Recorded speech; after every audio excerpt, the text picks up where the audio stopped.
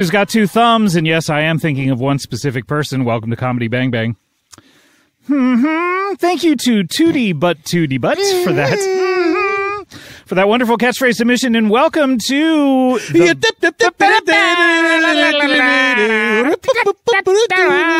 welcome to Moss Eisley Cantina. It seems a hive of scum and villainy. Is that what a more wretched hive of scum and villainy? You will be hard-pressed to find. Is that what he says? You will be hard-pressed to find in your neck of the woods. That's right. And then your neck of the woods. Then he announces who's turned 100 on Tatooine. Obi-Wan Kenobi. Pretty lady. Welcome to Comedy Bang Bang, the best of 2020 Part 1. That's right. Part 1. Out of how many parts? Question mark? Out of 4. Oh. Right. With an exclamation mark, though. Sure. I like to say exclamation point. I say exclamation point, too, but during one of our clips, I pointed that out to a person saying, why do you say exclamation mark? Because I thought it was just point, and then I looked it up, and either are fine, and so I felt stupid. So I cut that out of the clip. Smart. Either are fine, but if you already have mark for question, you don't say question point. That is a good No one mark. says question point. I mean point. Question. That's a good mark. Hi, Mark. The room. Oh, hi, point. Sometimes I miss room. The room, of course, we're talking about. The room. The room. Boy, those Bears fans, hey, they never quite got into that. Ditka, you went to the movies. What did you see? The room. The movie's not quite as enjoyable. I remember when I saw it the first time, I was like, this is a new Rocky Horror. I'm going to come back next month when they show it. And then it was boring the next month. Yeah, it's terrible. Yeah, it's not a fun watch. No, it's not a fun rewatch. And you know what? It bothered me that people tried to Rocky horrify it. Yeah. In theater, because I saw it once in theaters and it really bugged me. Like, you guys, the Rocky Horror part of it? Yeah, you can't just make this. That's right. The Rocky Horror is a unique thing. You can't just say, we'll do that with this. Well, then again, I mean, the person who invented Elvis, or invented rock and roll, Colonel Tom Elvis. Parker. Yes. He invented rock and roll, then suddenly everyone started copying it, and now we have a wonderful... Scott. What's that now? He did not invent rock and roll. Certainly he did. Elvis Presley. I can't think of a single person who did any rock before him. Elvis Aaron Presley, the brother of Jesse Garon Presley. That guy who's dead at Graceland. Yeah. He did not invent it. He is the room to Little Richard's Rocky Horror Picture Show. Little Richard and the Rocky Horror Picture Show have a lot in common. Now that I'm thinking, I would love to have seen him star in it. Their similarities are greater than their differences. That's right. The little V is eating up Little Richard rather than Rocky Horror Picture Show? Is that what little V? You know the greater than and less than thing? The way I learned it in school was that imagine it's like Pac-Man or a monster, and it's eating the big thing. Mm-hmm. Does that make sense? Yes, it does. Okay, very good. Yes. Is that how you remember it? Yes. I remember my teacher once asked me, how do you tell the difference between lowercase d's and b's? None of your classmates can. And I said, I don't know, that one's a D and that one's a B. You're being a D and calling me a B. You're being a D and a B. So get out of here, you dick bitch. Ever thus to dick bitches. The immortal bard. By the way, I am Scott Aukerman. This is the best of Comedy Bang Bang Part 1 of 2020. All of that. And we are outside. Paul F. Tompkins. Yes, hi. Oh, Jesus Christ. I mentioned your name. You reach back into the mists of time. I never said that we were outside. Well, not that part. You reset. That is the best of 2020 before you even introduce me. Sure. Me, a guy who's here? You dick bitch. All right, that's going to be the new thing for 2021. Hey, that is going to be the new thing. I do want to, I wanted to set the scene and tell you what is going on. Yeah. This is the, every year Do it, Marvin Gaye. We play, mercy me, the ecology. I tell you, what a beautiful song. And then for it to be about the ecology? Turns out it was important. Yeah, it's important, but I remember when I heard it, I was like, We should have listened to that song. this should be a love song. It should be. To the ecology. And what I've never seen such a boner drop of a parenthetical, like mercy, mercy me. That's such passion filled, like what a relationship, what an angsty, romantic relationship. And then it's like, no, the ecology. Wait, so it's Mercy, Mercy Me, parentheses, the ecology. The ecology, yeah. End parentheses. Is that song not called What's Going On? Well, they're two different songs. Do you think all songs are the same? Aren't they? Let me sing one. I like song. Let me sing one for you. Sure. Happy birthday to you. Happy birthday Mercy, to Mercy you. Me, the ecology. I thought that was What's Going On. Wait, doesn't he say... Mercy, Mercy why? Me goes this way. Oh, mercy, mercy me. Things ain't what they used to be. Yeah. Which sounds like it should be about like oh no, you and I broke up and we need to get back together. This is fucking with my head. Okay. All right, so how does What's Going On go? And don't do the chorus. How Don't does do it the chorus. start? Okay. It goes, I've been really trying. That's section. No, that's not What's Going On. Yeah, That's it is. Let's Get It On. Oh, you're right. What's going on is let's go. No, wait, it is, isn't it? Wait. Oh no, that is what. Let's get it on. What is what's going on? What's going on? What's going on? What's going on? Yeah, that's the what's chorus. Going on? The song doesn't start What's Going On. Do I need to find this on the internet I think for that us you to? do. Otherwise, we're going to have unfinished business. Unfinished business. And And then we'll be like ghosts. I was perhaps not quite prepared to play clips on the internet, but talk for a second while I look for this. I'm very prepared to play clips on the internet, and it's weird that Scott's doing it because I'm over here. You cannot even imagine the setup that I have on my side of the patio. Okay, here we go. I'm going to press. Oh no, I can't do it. I can't. You can't do it. I can't after the fact record a clip, but I can put the computer or my phone up to the mic, which is what I will do. Put your phone up to the mic. Put your phone up to the mic. Put your phone up to the mic. Put your phone up to the mic. Put your phone up to the mic. All right, here we go. By the way, you know him from No, You Shut Up. You know him from that show where she's tattooed, Fantasy Island. You know him from his own podcast, The Neighborhood Listen, the Star Trek Directive. Star Trek: The Pod Directive. Star Trek: The Pod Directive. Stay F. Homekins. Stay F. Homekins. Freedom. Freedom, that's right. That's one that we do together, along with She Who Shall Remain Nameless. Paul F. Tompkins is here. Hi, everybody. It's my pleasure to be here at the year-end. This is an ad beforehand. Oh, I was going to say, I don't remember this part. December to remember. December to remember. We are taping this in December, and it is December when you're listening to this, perhaps. Maybe you'll remember. Okay, here we go. I just want to ask a question. Oh, good. You found the weirdest version. Okay. This is the official video. 2019. All right, let me find a different 2019? one. Hey, guys, here's one. we've really been slacking off. We got to make an official video for Marvin Gaye's What's Going On. Yeah, everybody's talking. Now I remember. That's right. Okay. I got to hear Mercy, Mercy Me now. Okay, here we go. I think it doesn't start with mercy, mercy me. All things ain't what they used to be. Tubin. No, not to be. Jeffrey Tubin. Tubin or not Tubin? Now you can understand my confusion. Yeah, they sound identical.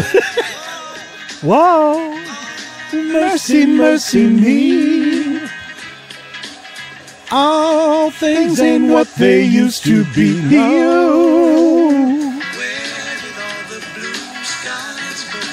Ooh, good question, Marv. Question mark. Whoa. So, but anyway, my point being, like, shouldn't that song be about love? Doesn't it make it a little more...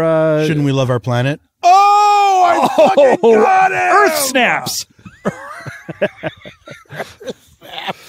Paul F. Tompkins is here, and we are outside. We are in my backyard. Let me explain what you're listening to.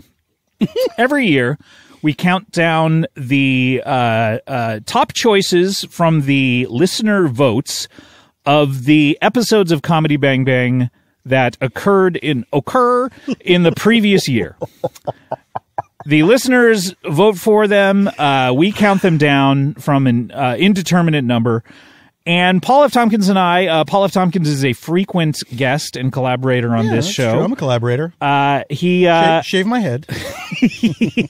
He comes by and we listen to these clips and we count them down every year. And normally we do this in the studio, but due to circumstances occurring in the world this year, we needed to do it outside. We needed to do it socially distanced. We are about 20 feet away or so. Interesting you didn't say circumstances beyond our control. I had nothing to do with this. Now, here's where I have a little confession to make. Okay.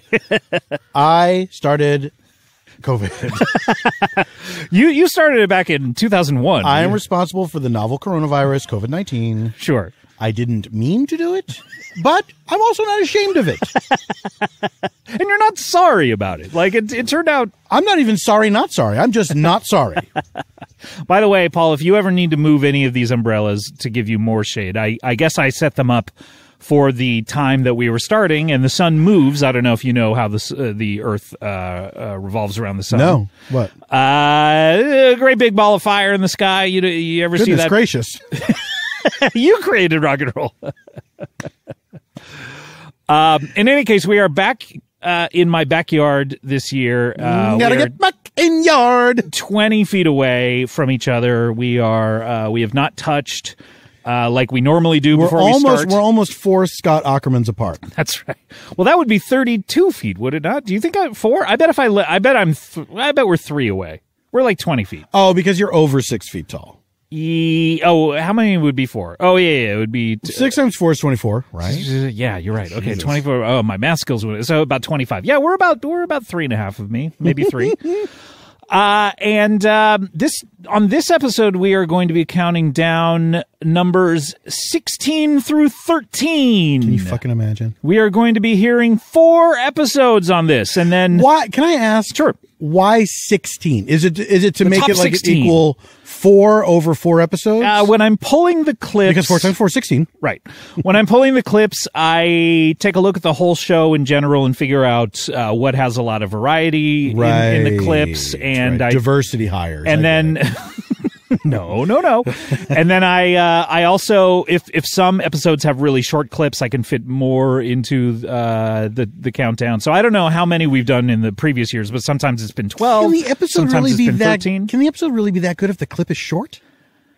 That's a good question, but sometimes a short clip is really all you need because that's the part everyone remembers. Then the rest of the episode is shit. So how did it get in here? Now we're talking math skills. I, of course, and our producer, Kevin Bartlett, are the only ones who, and I guess July as well. 4 times 7. 28. Yes. Our producer, not producer July, but our collaborator July. What is July? Shadowy figure. I don't know. I've never known what he does, and I never will know. Well, for years now, a little top of show. Sometimes he's on an email thread. Sometimes he's not. Top of show shout out to July. July, for years now, has listened to almost every episode that I think the entire network puts out and writes the descriptions and comes up with the title. Yeah. That can't be. He did it for the entire network for a while. Maybe now he only does it for certain shows. But he's definitely I'm searching for a word, a part of the show, a important part of the show. I was going to say we can't do it without him. What is that word that I'm searching for? Invaluable? Invaluable. That word, I tell you. Why make it... Oh, these words. Why not just words. valuable? Words. Carpet? It's not a car. It's not a pet. Words. Oh, no. I do not remember that. That was, I believe, Bob Odenkirk's imitation of George Carlin. Oh, thank God. Okay. Or maybe it was Rick Moranis' imitation of George Carlin. Either one. Rick Moranis is so funny. He's so good. He was so funny. Until that guy hit him. And it's all gone. I didn't like that guy hit him. I know. Well, I guess we all get hit. What do we? Sure. I don't like this turn. Not all of us on turn camera. of events. Can you name a human being who was never hit? Who's never been struck? Yes. Man, I don't know. I mean, some people are liars. That's true. So they're what? They're lying about being hit? Or No, they're they lying should about get not? hit. Oh, they should. Oh, okay. I was using process of elimination. Okay. So you're thinking of all the people who should get hit. Yeah. Okay. Richard Spencer. Oh, that's right. Famously. Man, those videos of him where the Phil Collins song played. So funny. It was so good. I would love to see those, those kids who listen to songs they've never heard before. I would love Yes. the first time they ever listened to In the Air Tonight, if it was attached to that video. I think it would be great.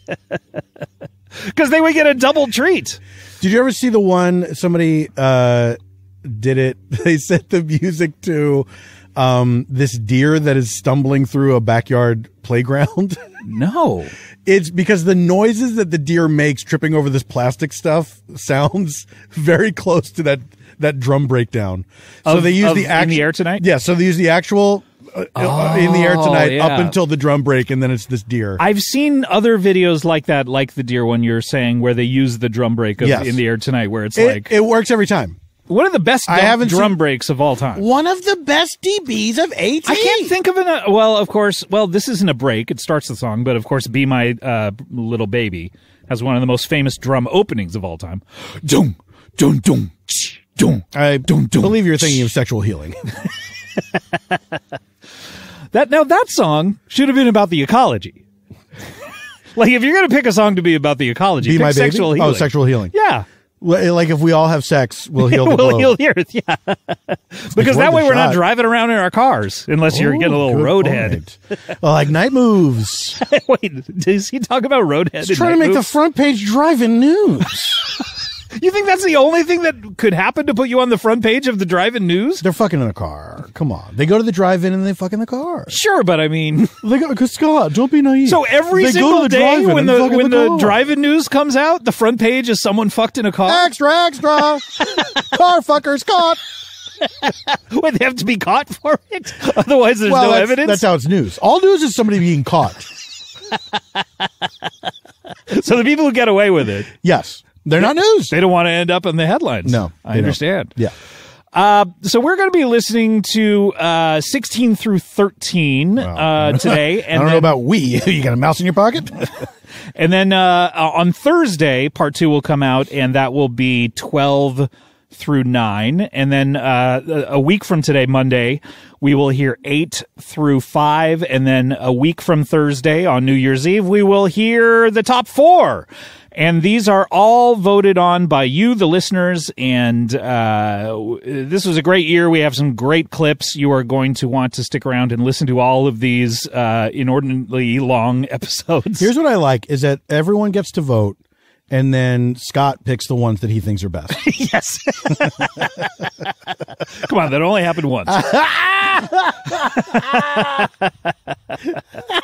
And there was one year where you got in there and started gaming the system and started not only voting for yourself. I but almost did it again this year. Really? What? Yeah. Before we even get to any of these clips, do you remember what one of your favorite episodes to perform in was this year? Oh, Jesus. But what would you have asked people to vote for if you would have voted yourself into this countdown? Man, I honestly don't. This was such This year has been a blur, has it This not? year has been a blur. Amazingly, though, this has been, and there were a lot of challenges this year, and we'll talk about those a little later. But we will talk about the challenges. This has been we'll talk about the Road Rules Challenge. This is going to be the reality show. We will not talk about the real world. We will eventually turn into Hollywood Handbook. The reality show. But this has been one of the, comedically, I think, one of the better years for Comedy Bang Bang. It's been... agree to disagree. Even though they're... interesting. I don't know why you're here. Even though there have been a lot of challenges, this has been a listening back to all of the clips as I was compiling them. This is a lot of good stuff this year, and a lot of stuff that was not voted in that was really good. And things in episodes that we don't even have, great stuff in episodes that we don't even have time to listen to the clips for. So this is a really good year, and I think people are really going to enjoy it. And Paul, if you had to guess out of the top 16, how many episodes do you think you are featured in? 12. You're so confident. I don't remember how many episodes I even did this year. I don't either. I feel like in normal times, I would average like one a month. Yeah, one a month. So you'd be in about 12, including our tours. Not including our tours. Not including those because that wouldn't be included, of course. But yeah, you're in about, I think you did about between 10 and 12 this year. Did I really? Yeah, I think you did. Wow. Yeah. I should look. But during one of the breaks, I'll take a look and see how many that you were actually in and how many you ended up in. And we'll see what your hits to misses ratio is. Misses? I mean, misters to misses. Dicks to bitches. All right, Dick Bitch, you ready to do this? Yeah, Dick Bitch. All right, we are going to start the countdown now, and this is final episode. This is final. This is my final answer. We're going to start. This is the episode that you voted on. Your votes. This is your episode. You did it. I cannot be blamed for this. This is your episode number 16. Number 16. All right, episode 16. This is episode. What I usually do is I usually say the number and I say the date and try to see if Paul can remember what it is. And this year, you never can. I never can. And this year, it'll be impossible because you don't even remember doing the show. It was all one long date. It was me sitting in that same chair, looking at my computer screen. But then again, that was 2020. Then again, in other years, we're sitting in just the studio doing the same thing. So. True, but not always same seats. Yep, that's true. This is episode 672. Ah, yes. 672, and this occurred on September 7th, a.k.a. Labor Day. Okay, no idea from Paul. And this is an episode called Busy Burgies. Here we go. Busy Burgies. And Paul, would it surprise you to know that you are in this episode? Scott, it would not surprise me because that title does ring more than a bell. Well, as we established last week, a bell is just a cup until it's struck. And I'm glad that you're drinking out of this cup because this was a great episode. This episode features the performers. First of all, we have... A cup is just a bell until it's turned upside down. How do you like it? Wait, you couldn't just turn a regular cup into a bell just by turning it upside down. Because you can't hit like a plastic cup and have it be a bell. It's a cup. It's a cup. It's always a cup. Till you hit it, then it's a bell. It can't be a bell because it will not have a dinging sound. Exactly. I don't think you're making the point that you think. No, that expression is ridiculous. A bell is just a cup until it's struck. A cup is just what is it? A bell is just a cup until it's struck. Yeah, that's ridiculous. It's not ridiculous. No one's drinking out of a goddamn bell. How do you know? Although I might start, it has a stem. It does. It has it's actually, if you take out that little dongle dinger in the center, what is that the thing clapper. called? If you take out the clap on, clap off, clap on, clap off, the clapper. Oh, such a good commercial. Remember when we used to talk about commercials on this show? We talked about commercials a lot. Until people But I think, here's what I think, that you could turn a bell upside down, and if you were drinking something that's not clear, like the chocolate milk. Sure. Or a wine. I like how chocolate milk is the first drink that you can think of. Well, here's why.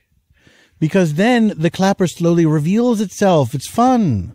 Like a child's cup. Almost like an olive in a martini. You're trying to get down to no, you can see the olive.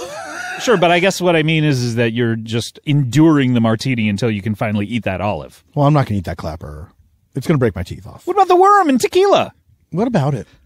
Did you ever see the movie Urban Cowboy?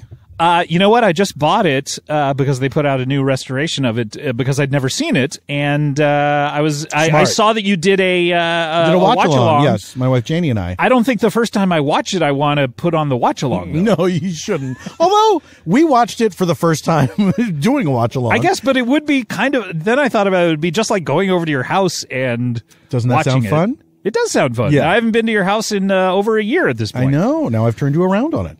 But in the movie, this is a spoiler. Do you want to hear it? I mean, is it a plot spoiler? It's not a plot spoiler. Is it one of the best parts?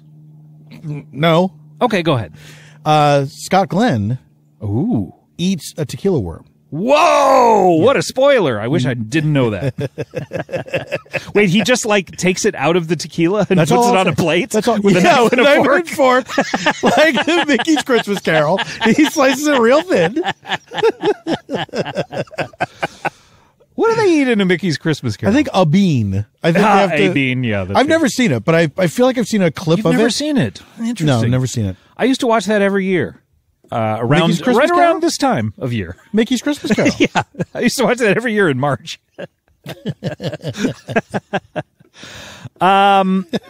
This episode, number 16, of course, Busy Burgies, has the performers Busy Phillips, our old friend from, you've worked with her for many years in Thrilling Adventure Hour. That's correct. You know her from, she was formerly on Freaks and Geeks and Dawson's Creek and Cougarton. And frequent Spontaneation guest, very first guest and very last guest we had. And apparently there was a lot of unresolved issues between us that we settled on the episode of Are You Talking Heads to My Talking Head, which came out last week.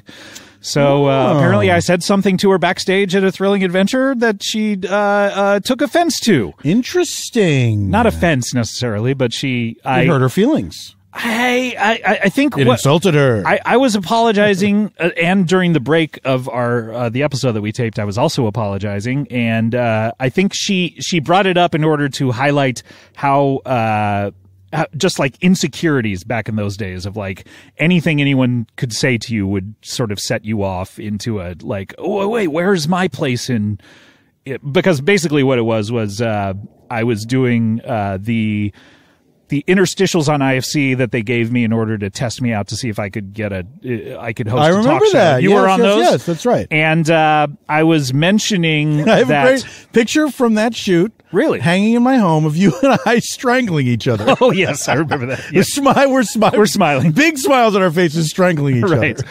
other.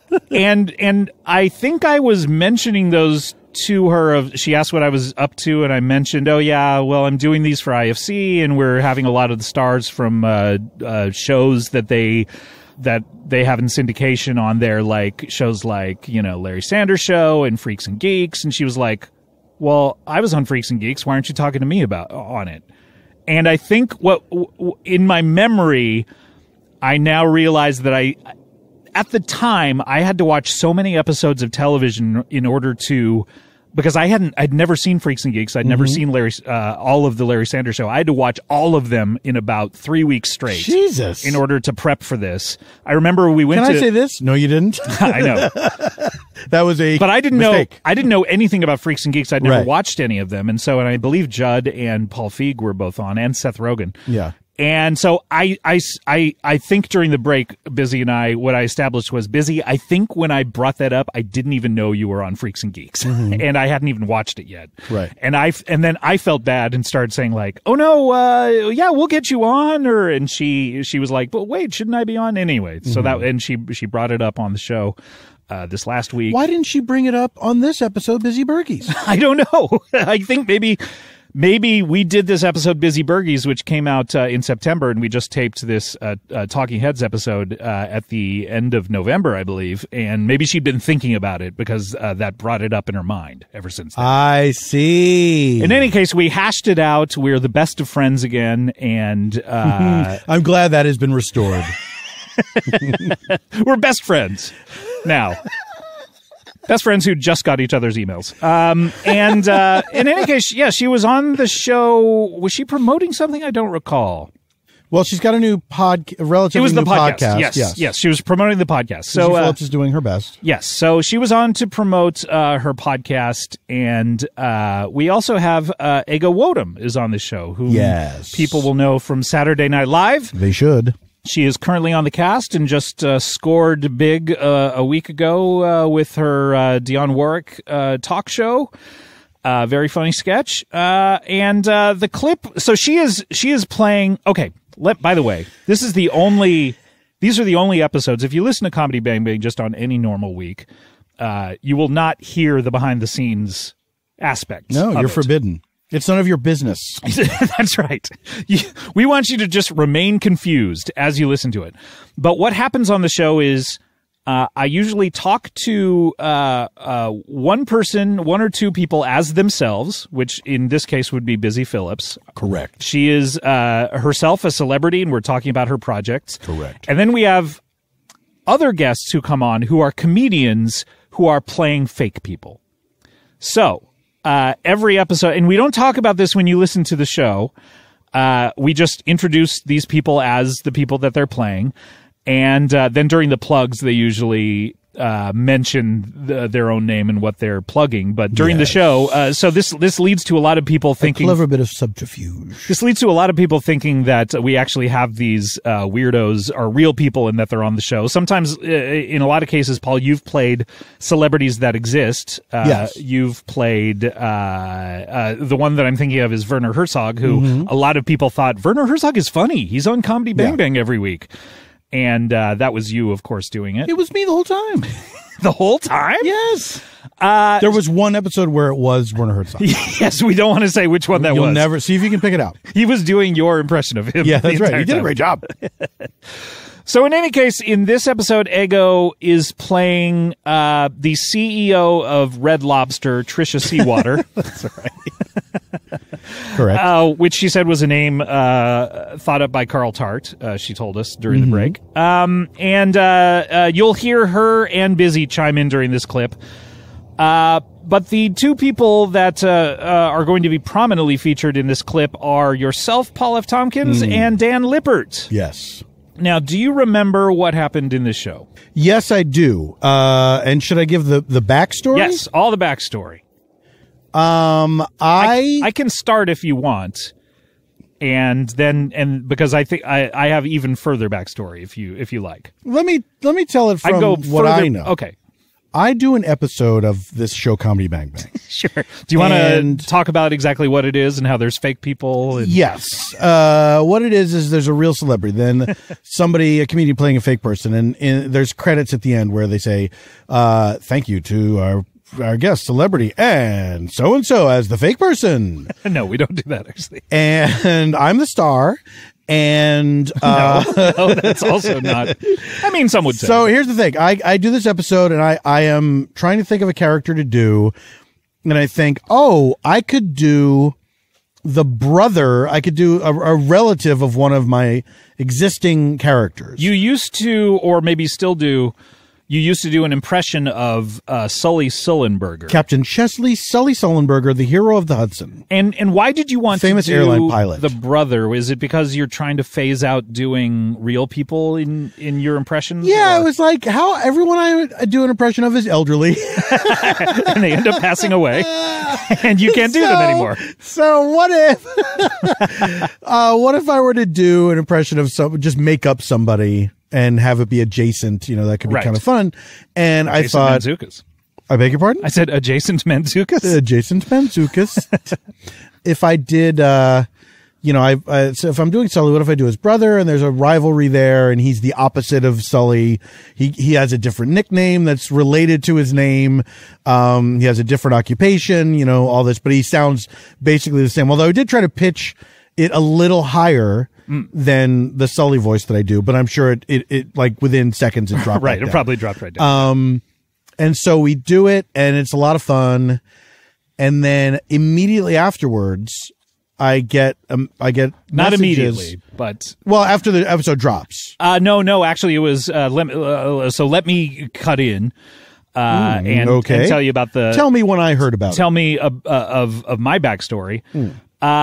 So a lot of times I don't listen to the episodes back. Now, that has not been the case since we've started here in quarantine, because now I need to listen to all of the episodes back in order to, because doing the show on Zoom is inherently a little awkward sometimes. And so I need to listen back to cut out like any weird awkwardness. Like every once in a while, there will be one performer who is hearing everything 5 seconds after because their internet is slower. And so we need to like sort of work out that. And Kevin, our producer Kevin, has been really good about that this year, cutting out all of the awkwardness before it gets to me. But a lot of times before the pandemic started, I wouldn't listen to the episodes back. They would just drop, and I would immediately forget them as soon as we finished the actual episode. Mm-hmm.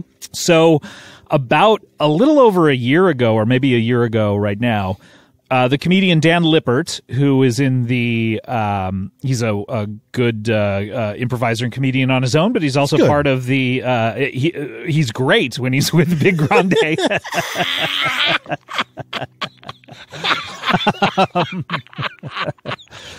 He came on the show, and he did a character called Bergie Sullenberger, who was a bus driver who crashed into a bunch of people or something like that. I can't recall. He did it. It was very funny, but I, of course, forgot about it immediately. So when you came on the show and you pitched, hey, I want to do Bergie Sullenberger, a bus driver, I thought, oh, that's a funny idea. Now, people have to know we have to pitch to Scott what our ideas are.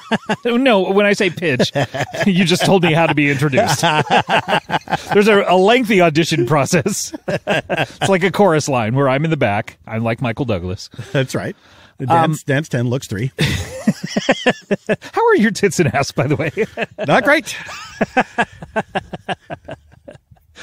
So we did the episode, and I did not remember Dan doing the previous episode, and so I totally forgot about it. And we did it probably on a Tuesday before it was going to come out the next Monday. And then the aforementioned July, who listens to all of the episodes back and retains a lot of knowledge about the previous episodes, he, on Sunday, usually the episodes are dropped at 9 p.m., but they need to be uploaded at 5, right? At Right. 4:45, I get a text from Kevin saying, by the way, July wanted to mention that Dan Lippert also did Bergie Sullenberger on the show about 6 months earlier. And I said, oh, no. And it literally was dropping in 15 minutes, and there was nothing to do about it. And I texted you Sunday night and was like, hey, man, that character you did, I guess Dan Lippert did it as well. And you wrote, oh, no, can we cancel the episode or something like that?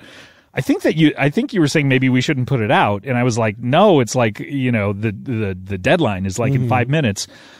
And then we wrote to Dan with you as well on an email thread where you apologized and said how it happened, and Dan thought it was really funny. And we thought that the only thing really to do was to do an episode where both Bergies came together and were on. May I just say this? I had listened to that episode. Right. That Dan did. I definitely had listened to it. Right. And I also completely forgot that he did that. And we're not saying that both of us forgot because it was not memorable. No. It was very funny. It's just when you listen to so much stuff or when you perform so much stuff, you can immediately forget it. So was there some sort of or subconscious plagiarism going on, do you think? Or was it because it's really easy to get to maybe Bergie Sullenberger? Yeah, absolutely. From where you started. Yes. There may have been, but it seems weird that it would be so long that it would be so long afterwards. Right. Do you know what I mean? Like that's what's so strange about it to me. This is where I think it was just purely parallel thought, is like you got to it from wanting to do your Sully Sullenberger character, but without doing the real guy. Yes. And it's just so the awesome coincidence of it is that you both came up with the name Bergie. Yes. Taking the and other bus half driver. And bus driver, taking the other half of his name, which is so easy to do. But you both came up with it. It's so funny. So I don't think it was plagiarism. I just think it was. No, I don't think it was plagiarism either. I mean, I don't think it was conscious plagiarism. I think it was a George Harrison, My Sweet Lord situation. Yes, that's what I think too. That I was trying to write My Sweet Lord. I was trying to write My Sweet Lord, and I accidentally wrote He's So Fine. And now they're both mad at me. I was trying to come at this from a different angle. I ended up doing somebody else's angle. Right. But it does. But it's also the first thought angle when you're trying to do a Sully. I feel like those two things are very. Once you arrive at sibling rivalry, right? Like, okay, Sully's got a brother who's jealous. Doesn't like him. What's like the opposite of everything? Right. And it's like, I love the idea though that bus driver is definitely the opposite of airline pilot. Well, the first episode that Dan did was funny. You should go back and listen to that. The first episode that Paul did was funny. You should go back to listen to that. But this is the one where the two Bergies come together. This is Busy Bergies. This is your episode 16. Number 16. Well, we need to get to our next guest. He is a bus driver, and he's been on the show before. He was on about a month ago. A very interesting guy. Please welcome back to the show, Charlie Bergie Sullenberger. Scott, thank you for having me back so soon. I appreciate it. My pleasure. It's so good to see you. It's good to see you as well. I apologize if our last meeting was a bit contentious. It was. I know that I was accused many times of getting quite heated, and yet my voice remains the same the entire time. So I don't know how people are able to determine that I'm getting heated. It wasn't necessarily the volume of your voice as much as the word choice that you were using. This is, again, the terrible specious argument that was used the first time. See, terrible and specious, those are two words that popped out to me. Well, it's just an argument. Sounds to me like you are getting heated currently. I'm not getting heated. As you can see, the tone of my voice has not changed. It's not all I'm saying, nothing to do with the tone of your voice. All I'm saying, I mean, if I were getting heated, I think the tone of my voice would change, and I think only a moron would say that I was getting heated if they were listening to the tone of my words voice. Like moron. Just a stupid idiot would See, now accuse the tone of your voice is raising. I don't think that you it is. have been on this show for 60 seconds, and already you're starting your shit. I'm not starting any shit. I think only a stupid person would accuse me of doing so, because the tone of my voice has not changed. Busy, are you hearing this? This is a problem I had with our guest last time. I mean, it doesn't sound like his voice tone is changing to me at all. Thank you very much. Why is no one on my side on this show? Please go back to reading your magazine. There is no change in my voice. I am not getting heated. Is that a colloquialism? I don't know. Please go back to reading your magazine. It is. It's a thing we say in the bus driving trade. So you are a bus driver. I'm a bus pilot. Okay, because last time you were on the show about a month ago, and we found out you consider yourself to be a pilot. I don't consider myself to be a pilot. I am a pilot. I have a Class J license to prove it. I am a bus pilot. Hey, Scott. Sorry I'm late. Hey, Scott. How's it going? What in hi, hey, Scott. It's Bergie. Sorry I'm late. I was having trouble with the Zoom. I'm sorry. Your name is also Bergie? Yeah, I'm Bergie Sullenberger. Sir, I don't believe it. Bang Bang. Wait a minute.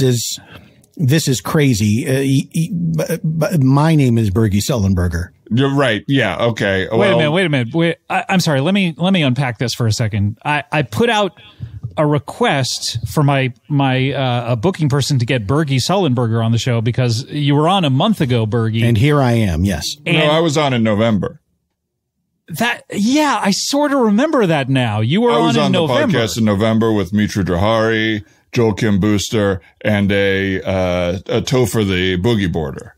Right. Yeah, I remember. I don't know why I didn't remember that when you were on the show a month ago, Bergie. But your name is Bergie Sullenberger, and you are also the brother to... Yes, my name is Bergie Sullenberger. No, I'm talking to this Bergie over here. You are also the brother to Sully Sullenberger. No, yeah. I'm the brother to Sully Sullenberger. Okay, I don't want to get into anything here with these two people, but one of them sounds like a narc. Which one? One of them does sound, I would say like a narc. I would say the first one who was talking sounds like an absolute narc. He's got a narc kind of. I don't know why you would accuse me of sounding like a narc. The tone of my voice has not changed the entire time I've been speaking. Vibes. It's nothing to do with the tone of your voice. It's your word, and maybe it is the tone of your voice because that flat de-escalation voice that most cops use. That's the one you're using. Yes, cops are very skilled at de-escalation, and they are constantly using those flat voices all the time. Video after video of cops calmly de-escalating a situation. Well, hold on. Okay, here's the situation. I am now remembering that Bergie number 2, the second Bergie to come on, you were on the show in November. November. And then I forgot that you were on. And then Bergie number 1, you were on about a month ago, and I didn't remember Bergie Prime. I didn't remember Earth 2 Bergie. Okay. Although I don't know why he would get Earth 2 Bergie and you would get Bergie Prime when you're the second one to appear. I mean, this is a lot like, I guess, the Flash of Earth 1 appearing after Golden Age Flash, and he's relegated to Earth 2. Anyway, we're getting in the weeds about this, but I don't want to discuss the Speed Force. Scott, I don't know what's going on here. This gentleman, he calls himself by my name. We don't look anything alike. He claims to be my we look brother's exactly brother. the same. I think we could agree we do look exactly the same. So there's something going on We there. cannot agree. I'm very tall. Okay. And I mean, I don't know if you can tell looking at me, but I'm probably about your height. I mean, we're in different rooms right now, but Yeah. we both got the same chiseled jaw. I don't know what you're seeing. I look remarkably like my brother, Sully Sullenberger. Sully Sullenberger, my brother. Look, Which of you is telling the truth here? I know. Look, You Scott, both this claim to be happens- the brother of hero pilot, plane pilot, I guess I should distinguish, Sully Sullenberger, who Not a hero. who on that fateful day landed on the Hudson, saving all those souls on board. Yes, he staged an accident. He threw a dead goose into an engine and forced a water landing so he could look like a hero. He'd been planning it since we were kids. I know what's happening here, Scott. I know exactly what's happening here. What's happening? Please explain it to me because I have no clue. Space-time rift. It's a Oh, no. space-time rift. Things have been a little odd for me the past few months. I'm going to be honest. I tried to bring back some dead people with a time machine. Oh no, who? Let me ask you, the other Bergie, were they souls that were lost on a bus? In a bus yes, crash? it was the 81 souls I lost when I drove a bus into the Hudson River while watching the movie Sully. Oh, that's right. I forgot that about your first appearance. Every bus driver knows that there is a risk of a rift in the space-time continuum. We've all lost souls, but And wait, every bus pilot has had someone die on board? every bus pilot has. I don't think has I had. would feel safe going on a bus anymore if that were the case. Well, I'm Scott, sorry to when's tell the you last that. time you went on a bus? Scott, you're rich. Please. I went on a subway back in March. That's not a bus, Scott. It's a bus under the ground. Subway that's absolutely it's a train under the ground. And I went to a Subway sandwich shop I used to. probably in Well, 'cause you 2019. were I used to looking for- conduct- Stop talking about subways. Because Scott was looking for Jared. He was trying to get Jared's autograph. Okay, I'm a big fan. He was trying to get Jared's autograph. I forgot that you were a Jared. I superfan. do see Scott. He always has a huge pair of pants in his trunk in case he runs into Jared. That's right. So he can see if it's the real Jared. He conceal my the boner. pants. He holds the It's a dual purpose. Well, okay, so you tried you killed Just those hold on a 81 second. people. Hold on a Yeah, second, sorry, Scott. sorry, Parker, The sorry. tone of my voice has not changed. I want you to understand, and this is something that I'm sure Otherbergy can attest to, and we'll figure out who we are. Every bus you've ridden on, someone has died on that bus. Wow, haunted Yeah, bus. that's a fact. Well, they're not haunted. It's just that people die on them.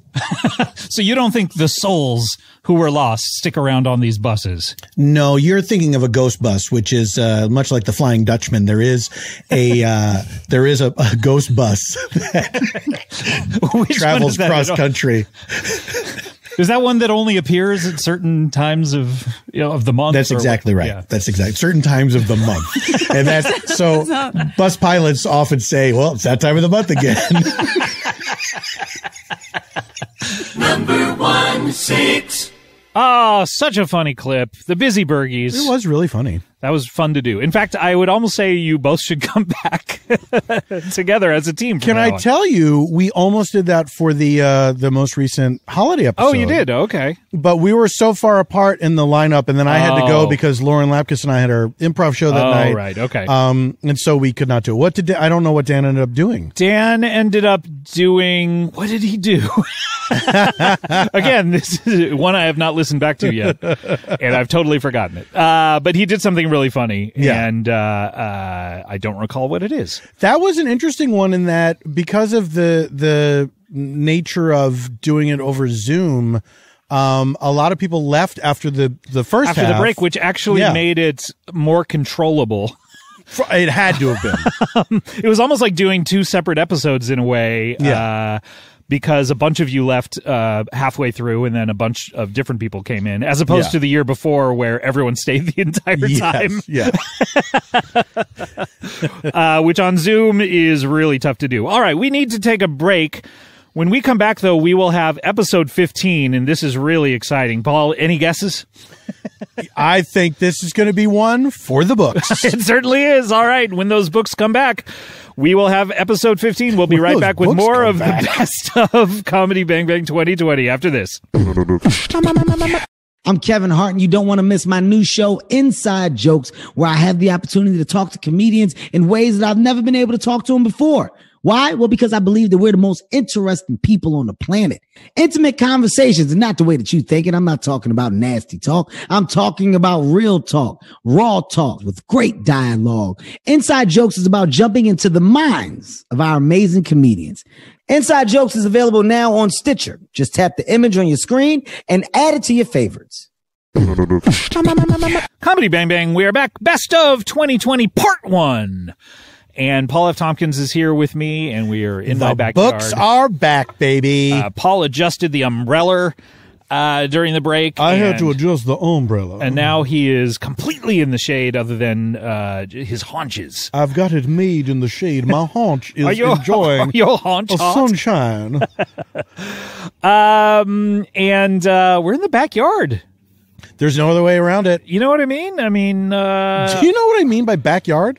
All the neighbor. I will say that when we were here last time, because we tape our other podcast, Freedom, here, there were people watching us from that house. No, really? And I kept getting distracted by it. But you didn't tell us because you didn't want us to be distracted. Exactly, yes. But you also didn't want to chase them away. That's right. But Never Not Funny freak. style, because when they tape, there's a podcast, Never Not Funny, great podcast with Jimmy Pardo. They still use tape.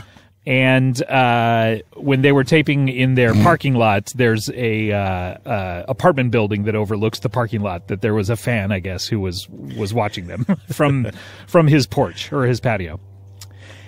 Anyway, but do you think those people watching us were fans? No, I think they were neighbors nosy? wondering what the fuck is going on. It was a Mr. and why Mrs. people are Kravitz.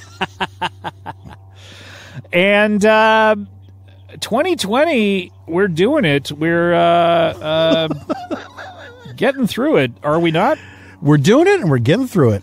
And right now there is some sort of, I don't know whether it's a single-engine plane above us or I don't think it's a helicopter. Can you see? Oh, it's a little plane. It's a little plane!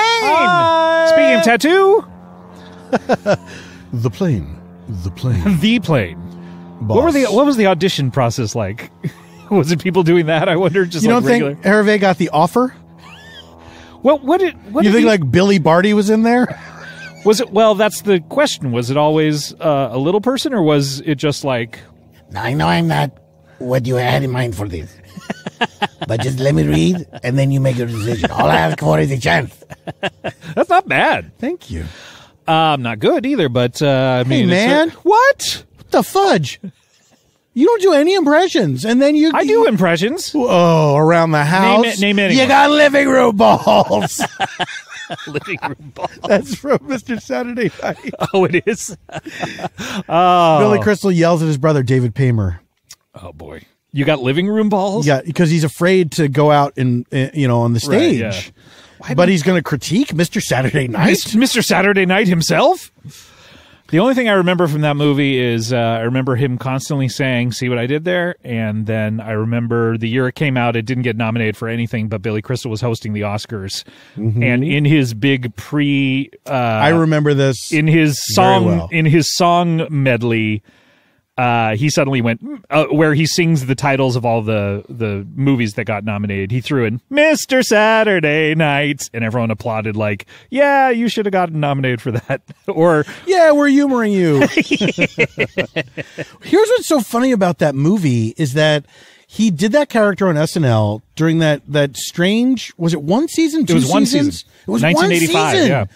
Where it was Christopher Guest, Billy Crystal, yeah. Martin Short, Harry Shearer, Pamela Stevenson, of course, Jim Belushi, as my dad used to call him, Belushi, and Rich Hall, Rich Hall, doing David Byrne, so wild, and Sniglets, and he did Sniglets, and the rest, and he used to do this Billy Crystal used to do this update character, which is an old Catskills comedian, right. And it was like making fun of Catskills comedians. Right. And then he was like, I'm going to make a sincere movie about this character. Right. Like, what's so weird? It's so strange. It was a weird Like movie. if Martin Short was like, Ed Grimley is a tragic figure, and I'm going to make a dramedy Or Nathan about Thurm. I know that. Why do you think I wouldn't know that? We see like him going to law school. Nathan Thurm, famously based on a real person. That's right. One of the wardrobe people, right? Yes, that's right. And the person who told that story or something got in trouble for it. I can't recall. Anyway, you can look that all up on the internet. He's told that story. He's told that story, and I think the person who... there's something about the person who let it slip that was a real thing. I can't remember exactly what it was, but that person gets in trouble anytime anyone tells that story. And when Martin Short's book came out, Martin Short's book, a really good book, you can read, he told that story and the person got in trouble again. But Martin Short never gets in trouble. No, Martin Short, blameless. This guy's in trouble just for saying that's based on you. Something like that. At a Christmas, I can't remember the thing, but I think maybe I've met that guy. Anyway, in any case, we are counting down the top 16 episodes this year of 2020. We already heard number 16, and we're about to hear number 15, which is really exciting. We're out to hear it.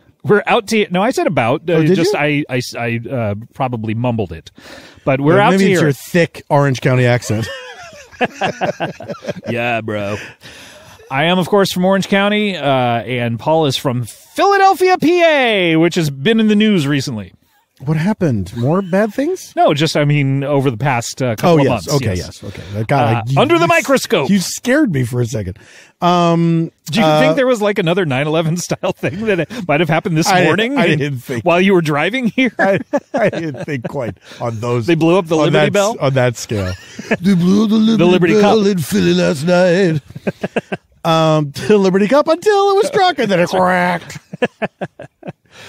All right. Well, let's tarry no further. Let's get to it. This is your episode 15. Number 15.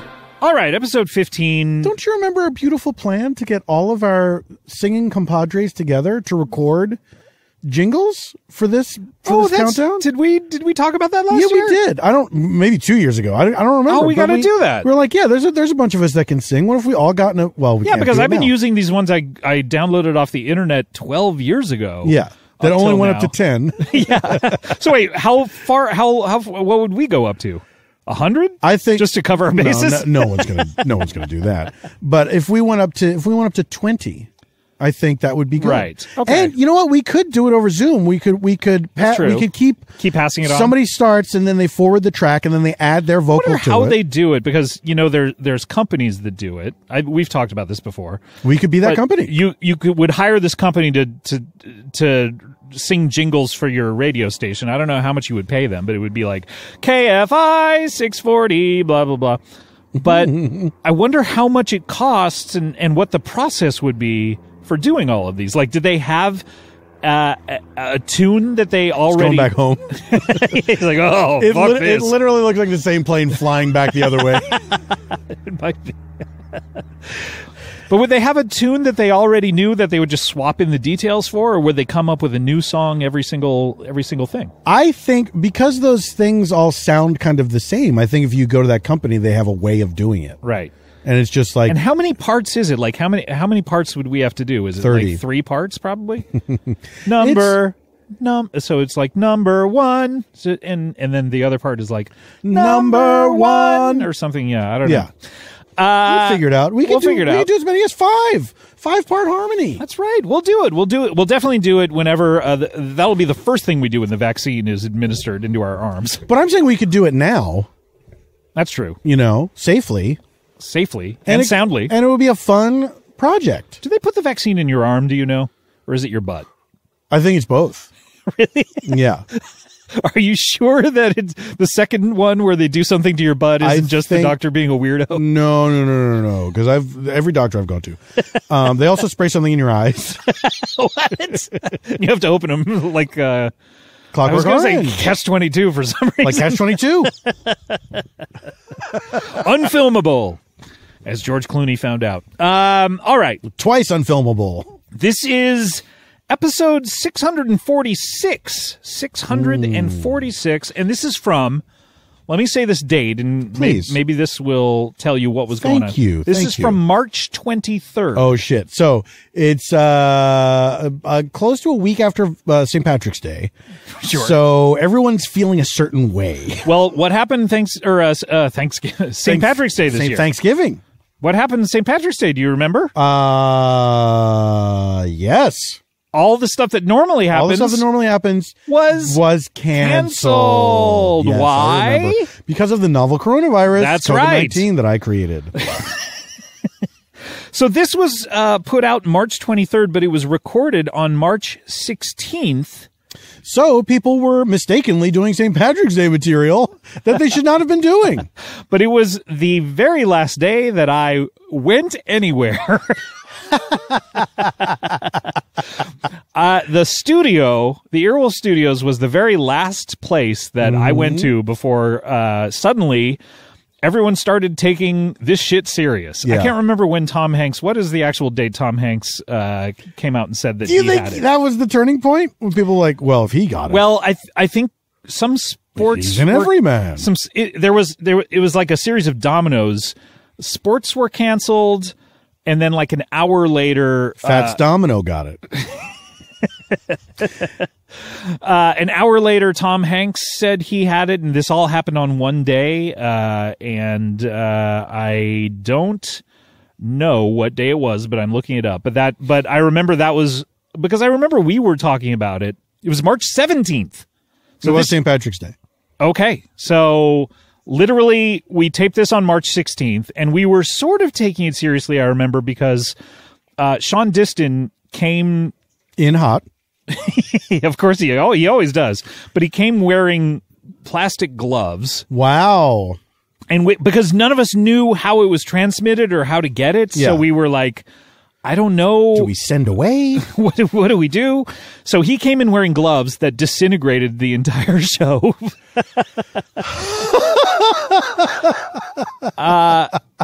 And none of us really knew what was going on. And then the very next day, March 17th, Tom Hanks said that he had coronavirus. And we were all like, oh, I guess this is really serious. We all need to stay in our homes. And so this was the very last thing I did. So this has a wonderful sort of reminiscent quality to me of being the last time I ever was anywhere. The last place I was before lockdown? Uh-huh. LAX. Doing what? Just I was coming hanging back. out? I was coming back from Vancouver. Oh, that's right. Yeah. I remember you wondering if you should go to Vancouver. Was that part of it? Yes. Or? I was like, Yes. should I? Well, it's probably be okay. And then things really snowballed very quickly that week. Right. And so when I got to Vancouver, I was not shaking hands with people, and people were like, "Oh, okay." And Yes. then by the end, it was like they were. I was on a set, and they were sterilizing pens to sign contracts. Well, I'm looking at my calendar. So on the 14th, I had a meeting at like some restaurant that I was going with a friend of mine, and it was a business meeting. Yes, Bill W. Bill for short. Bill for short. And I said to everyone, hey, we need to do this over Zoom on the 14th because we shouldn't be like going extra places. And half of the participants were like, oh, come on, you're taking this too seriously. And so they all went to the restaurant, and my friend and I zoomed in to the restaurant. Yeah. So I already was being a little cautious, but I know like a few days earlier I was on the subway to like cool up, and I took the subway to downtown LA, which seems insane knowing what we know now about how it's transmitted. Downtown LA. In any case, this was March 16th, and this is an episode called Ninja Nordstrom. Now we know that Sean Diston's involved. Sean Diston is involved, and he is playing Sprague the Whisperer. Sure. In this episode. Sprague the Whisperer is it was a character. He started out as pretty much like a send-up of those guys on Game of Thrones who are the advisors to the... Oh, is that what it was? He started as who are those characters? They're like the guys who get their or whatever. Yeah, they get their balls chopped off, and they're the one bald. Oh, the eunuchs. Yeah, the eunuch who's bald, who gets the bald eunuch. So he started as one of those He's both guys. bald and debald. Isn't that interesting? An interesting conundrum. An oxymoron, perhaps. But so he started out as that, and then he, I think even in his first appearance, like segued into being an agent or a manager. It's absolutely in his first appearance, yeah.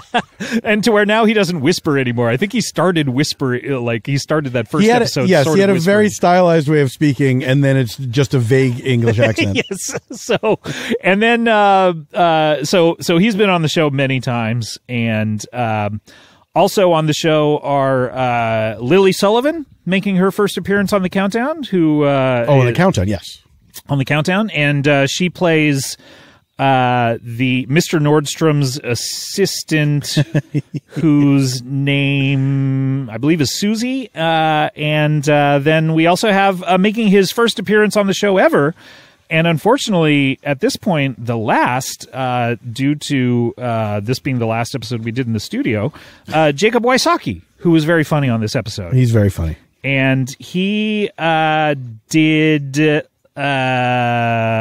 Hedgley, the diamond guy. He was really funny. I really enjoyed having him on the show and want to have him back.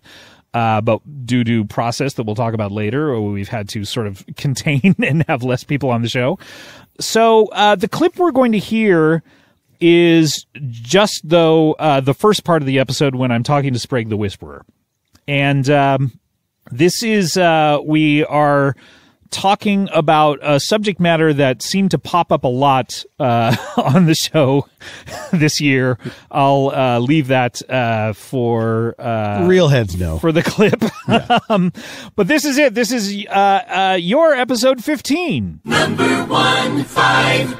But, yes, Scott, I'm pretty pissed because my announcement sort of got trumped. Like, everything in Hollywood got pushed a couple weeks. So you got to push the announcement, or are you going to announce it? I'm going to make the announcement, okay, Scott. And I came here because I was looking for a director/writer.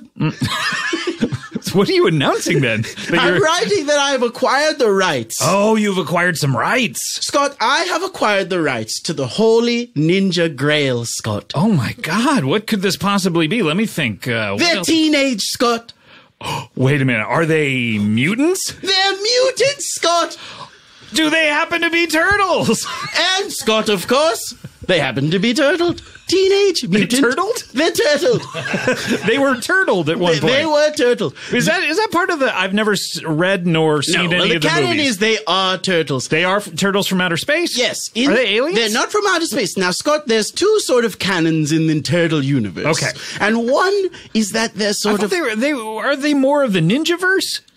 Oh, good question. Do they straddle... I just got the rights, baby. I gotta read it. I gotta read a lot of this stuff. Okay. I gotta make sure. But well, of course, no better time when you were self-quarantining. I'm sitting around self-quarantining. Now, Scott, of course I've acquired the ninja rights. Of course you have. It's not the animated CGI rights, not the Michael Bay of it all. Okay, what kind of rights do you have? I've got the live-action turtle rights, baby. Live action, is that akin to the movie back in the, what was it, the 80s or the 90s? 1991, Scott. Ninja Turtles 1. Highest grossing indie movie of all time. Independent film. It's I true, love it. Scott. And we're going back to our roots. This is an indie. This is an indie. Yes, not an Indiana Jones movie. It's not an indie. Although, if you could get the rights to him. Shit, you know I've tried? Ninja Jones? I've tried hard. You've tried hard. Why can't that be an alternate universe spinoff? Why can't Ninja Jones be like Miles Morales of the... Exactly. of the Indiana Jones universe, yes. I'll work on it, Jones-averse. Scott. I've got time. I'll work on it. I've got nothing but time I've got now. nothing but time. But my Turtles movie and pitch, it's gone, Scott. I don't know what to do with it. Yeah. This pitch is not perfect. Scott, here's the thing. I need a writer. You've got some time. I do have a little time. Can I get you involved, Scott?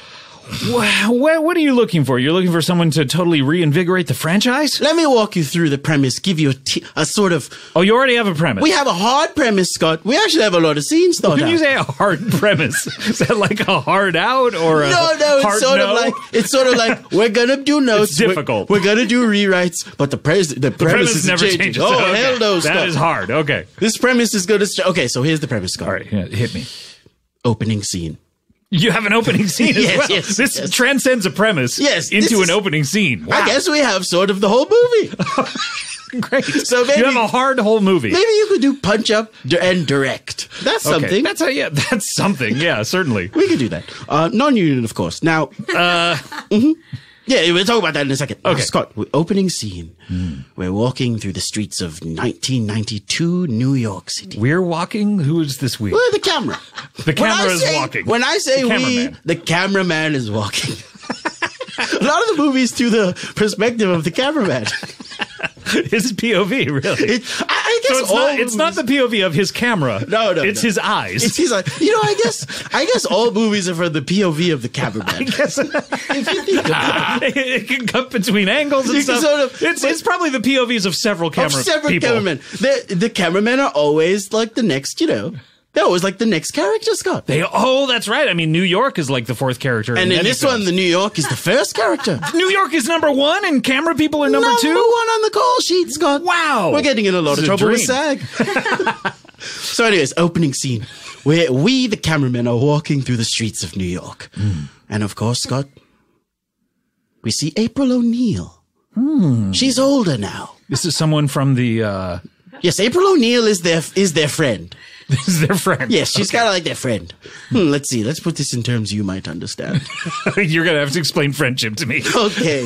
So it's like they sort of hang out and they eat pizza together. Not ringing a bell. Okay. They saved her life multiple times. Is that what friends do? I think so. Okay. In my ninja world, of course. Of course. So we see April O'Neil, big yellow jacket. She's walking down the street. Just the other day? That's right, Scott. Wow. So this is set one day in the past? It's one day in the future, Scott. Wow. Just the other day, it's a day in the future. Just the other day. With the cameraman's perspective, he's in the future. The cameraman's walking through New York. He's sort of remembering all this stuff happening. Okay, so he's in the future, but he remembers it as just the other day, meaning today? Mm-hmm. Okay, great. Scott, you're getting it. Finally.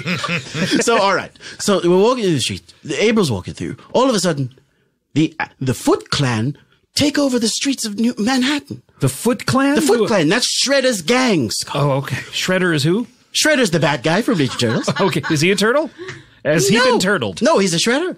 He's a Shredder. Okay. He looks like a can opener. He's like a rat, isn't he? No, that's Splinter, Scott. That's Splinter. Okay. I'll walk you through the whole canon here. Okay, great. I'm so sorry. there's Splinter. Treat me like a dumb asshole who's never seen any of the Teenage Mutant Ninja things. So in the first one, they're underground. There's like for some reason there are 4 turtles and a rat in the sewers. They're hanging out. Here's my impression of it. This is all all I've seen is the Oprah interview with them. Yes, this is good.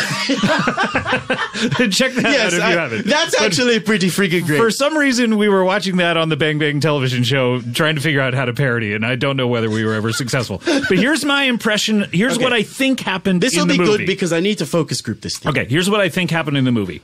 At some point, they pick up a manhole cover, and they think it's a pizza, and they try to eat it, and their teeth break. No, Scott. No, that never happens? No, but you had... Okay. That is what I think happened in the movie. So you were right. Wrong. You were right for like 3 words. Manhole cover? No. They pick up a... like 4 words. 4 words. They pick up a... Okay. They pick up so at some point, something gets picked up. Yes, but instead of manhole cover, it's a canister of ooze, Scott. Ooze. The secret of the ooze, of course. Oh, I have heard of the secret of the ooze. Is ooze something that they use?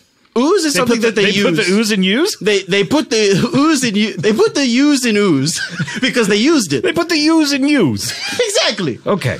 Now, Scott. This is in New York, right? This is, of course, in New York, Scott. Of course. It's the first character. So the ooze, of course, turned them into turtles. Then they learned. We turn them into turtles? No. Sorry.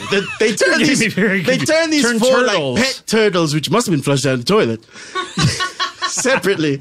And then separately, really? Yes. So they weren't brothers? No, I don't think so. I think they all gathered by the ooze. So there are 4 different children. Exactly.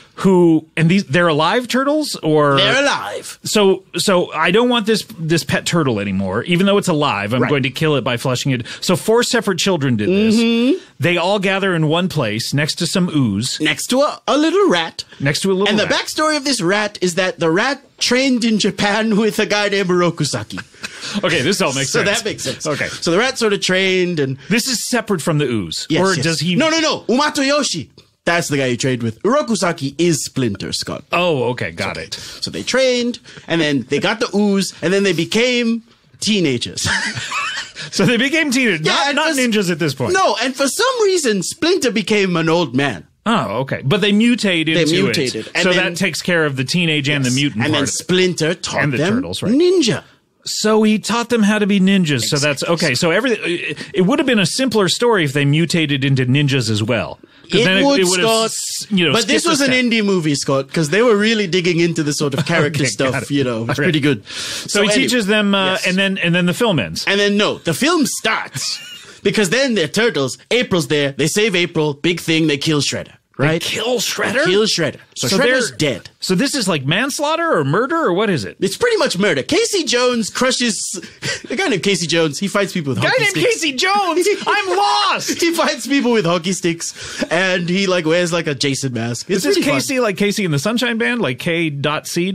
Or is it Casey like C? That's a friggin' great... Hold on, let me flip through the IP here.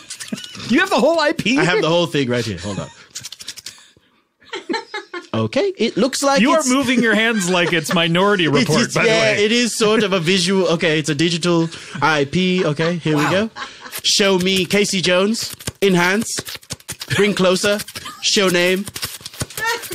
All right, it's K.C. It's K.C. It's true. With a dot after the C, I hope, as well? No, it's just open-ended? Open-ended. Baby. I think the C might be his middle name. Wow, okay. So anyways, Casey Jones. All this shit is canon, Scott. This is all canon from the first film. So and now, then in the second one, they learn the secret of the use. Secret of the use. The third one, they time travel. Now, okay, Scott.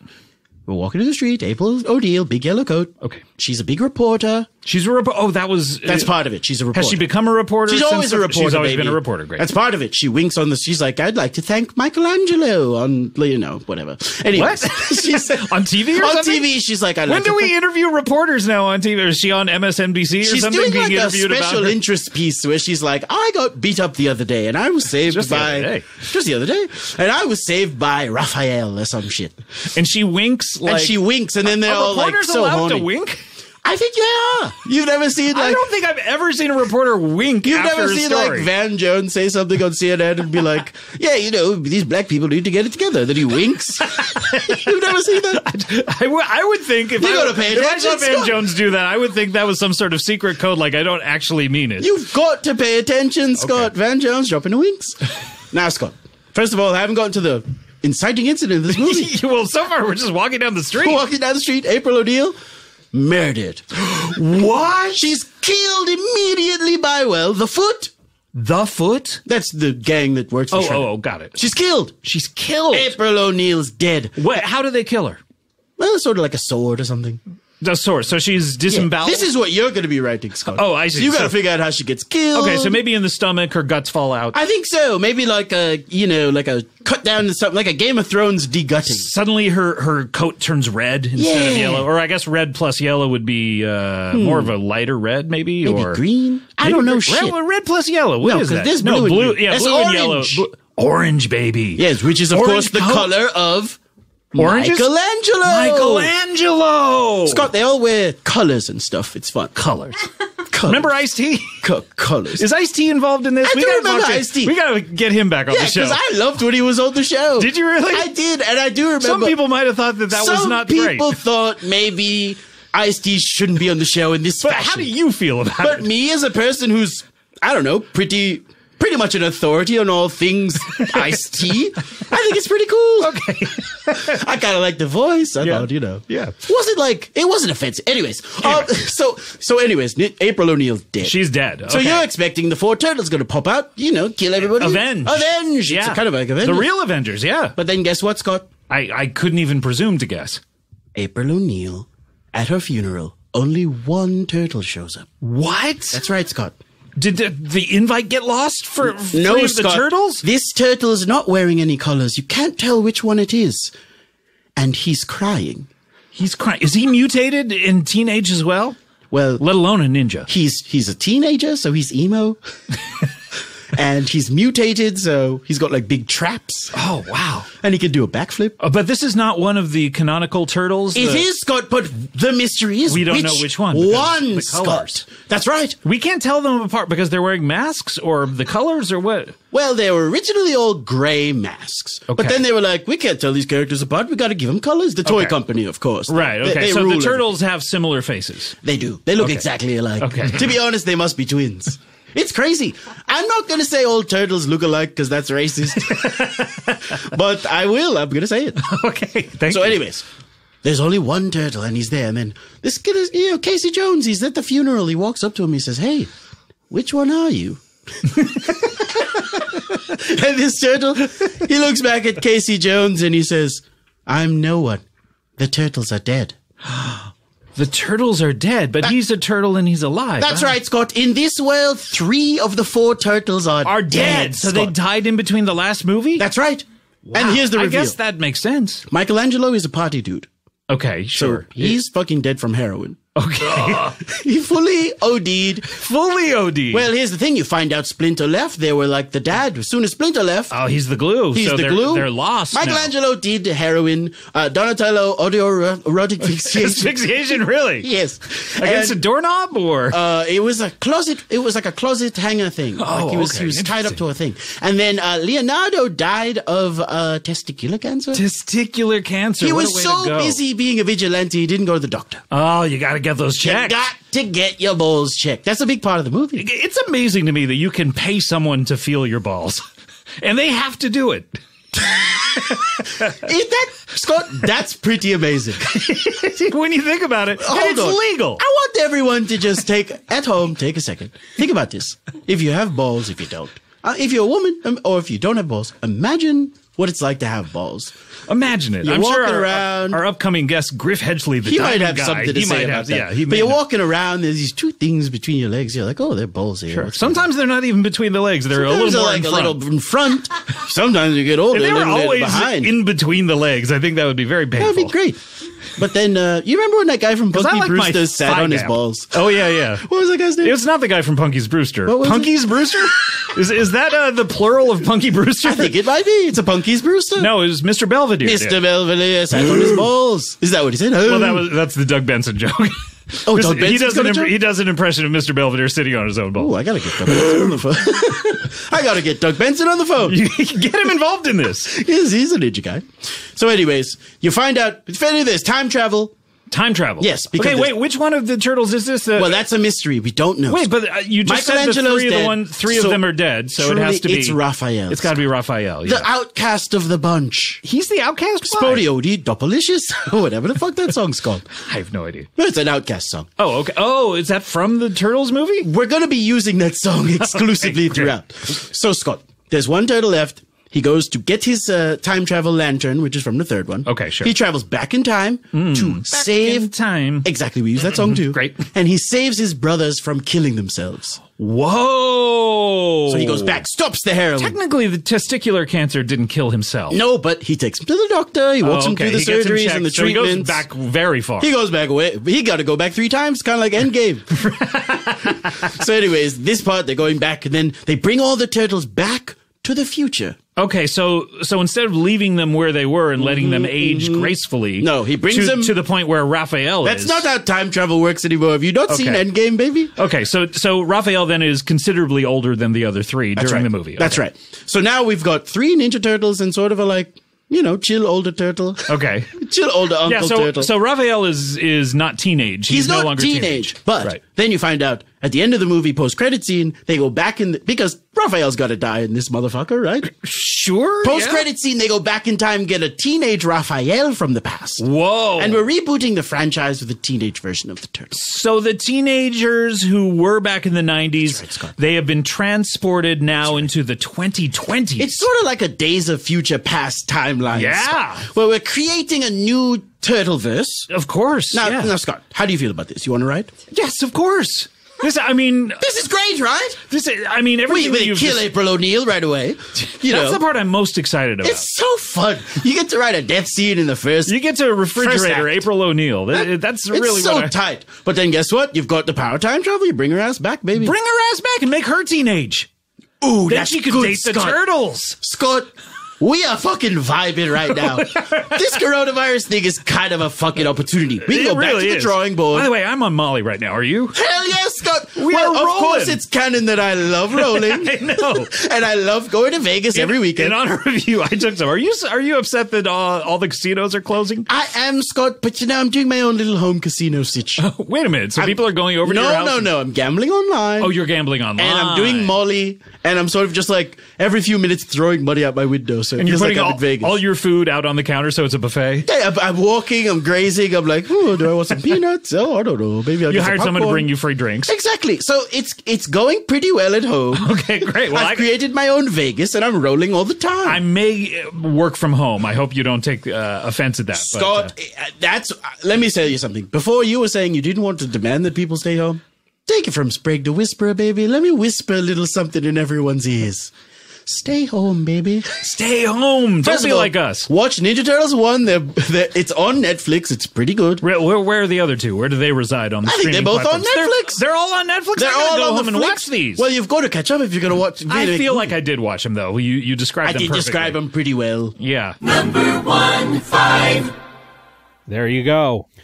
There you go. Episode 15. There you go again. The Teenaged Mutant Ninja Turtles. The Teenaged Mutant Ninja Turtles. So I think what happened since this episode is then the Teenage Mutant Ninja Turtles came up on a few episodes that Sean was not on. Yes.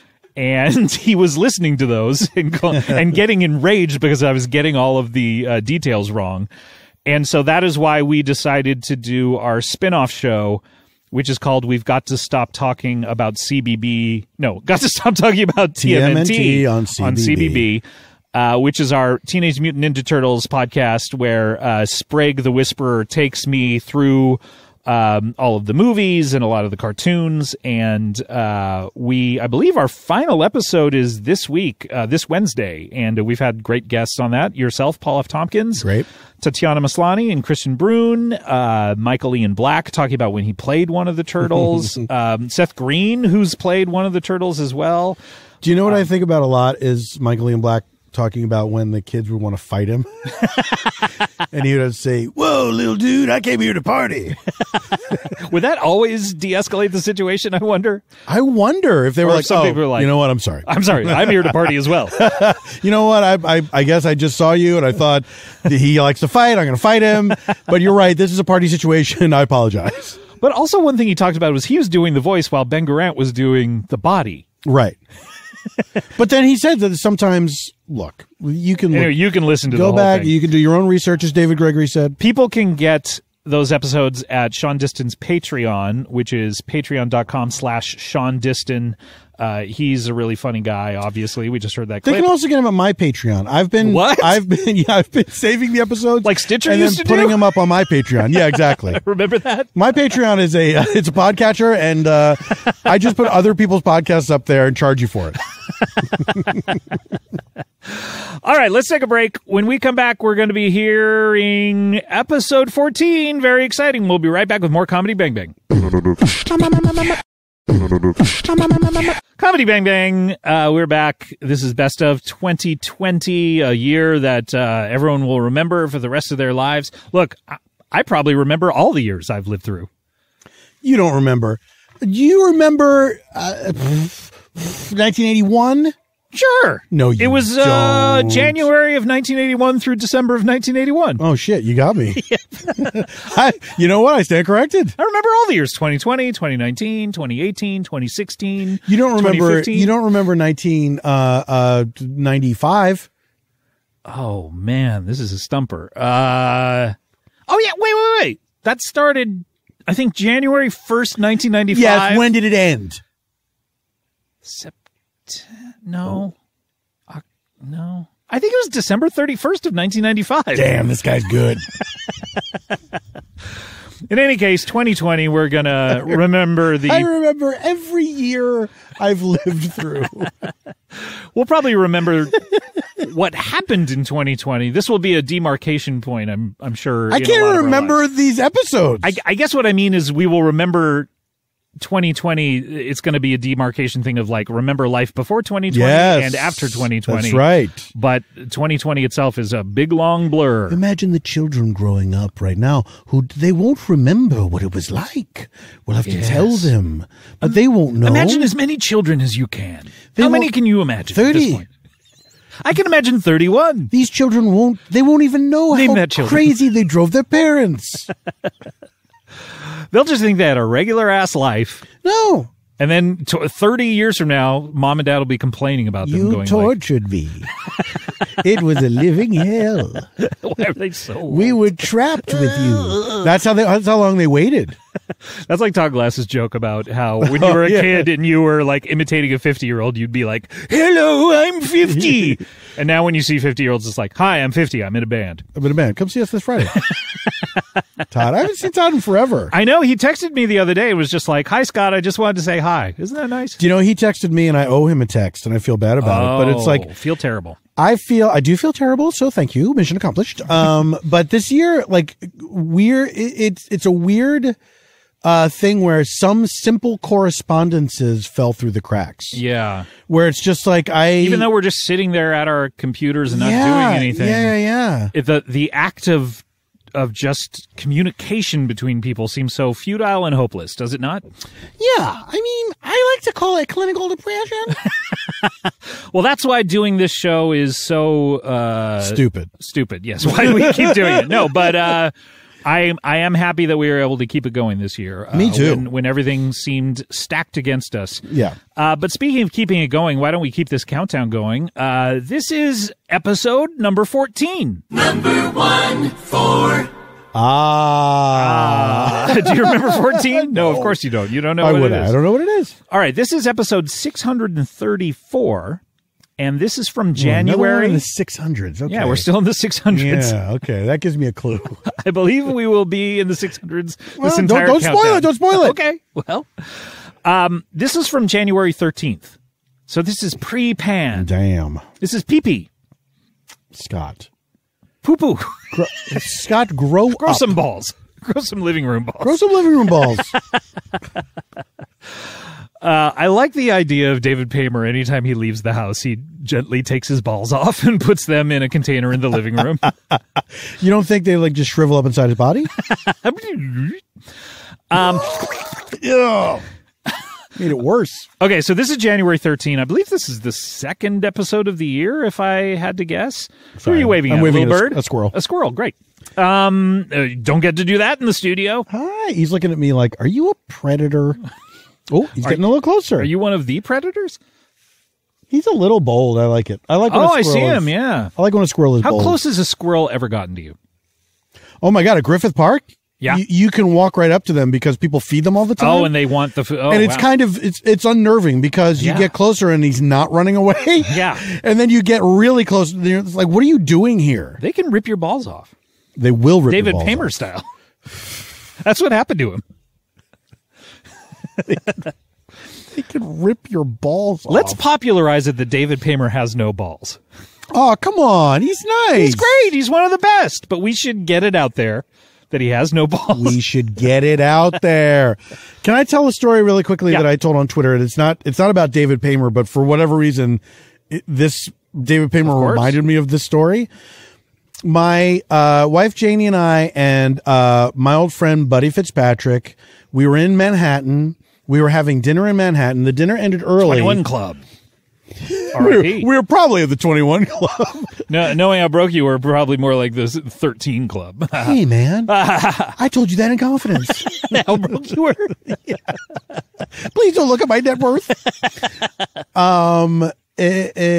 So we finished dinner early and we're like, what should we do now? And then for some reason we looked to see if there was any play that we could go see. And there was a play that was happening nearby, walking distance from the restaurant. And we said, we had heard like a little, like it got positive reviews. We didn't know anything about it really. We're like, let's go see it right now. Yeah. It was a 1-act play, no intermission. It's like, this is great. Let's go see it. So we went and saw it. It was great. We really enjoyed it. And afterwards we're talking out in front of the theater.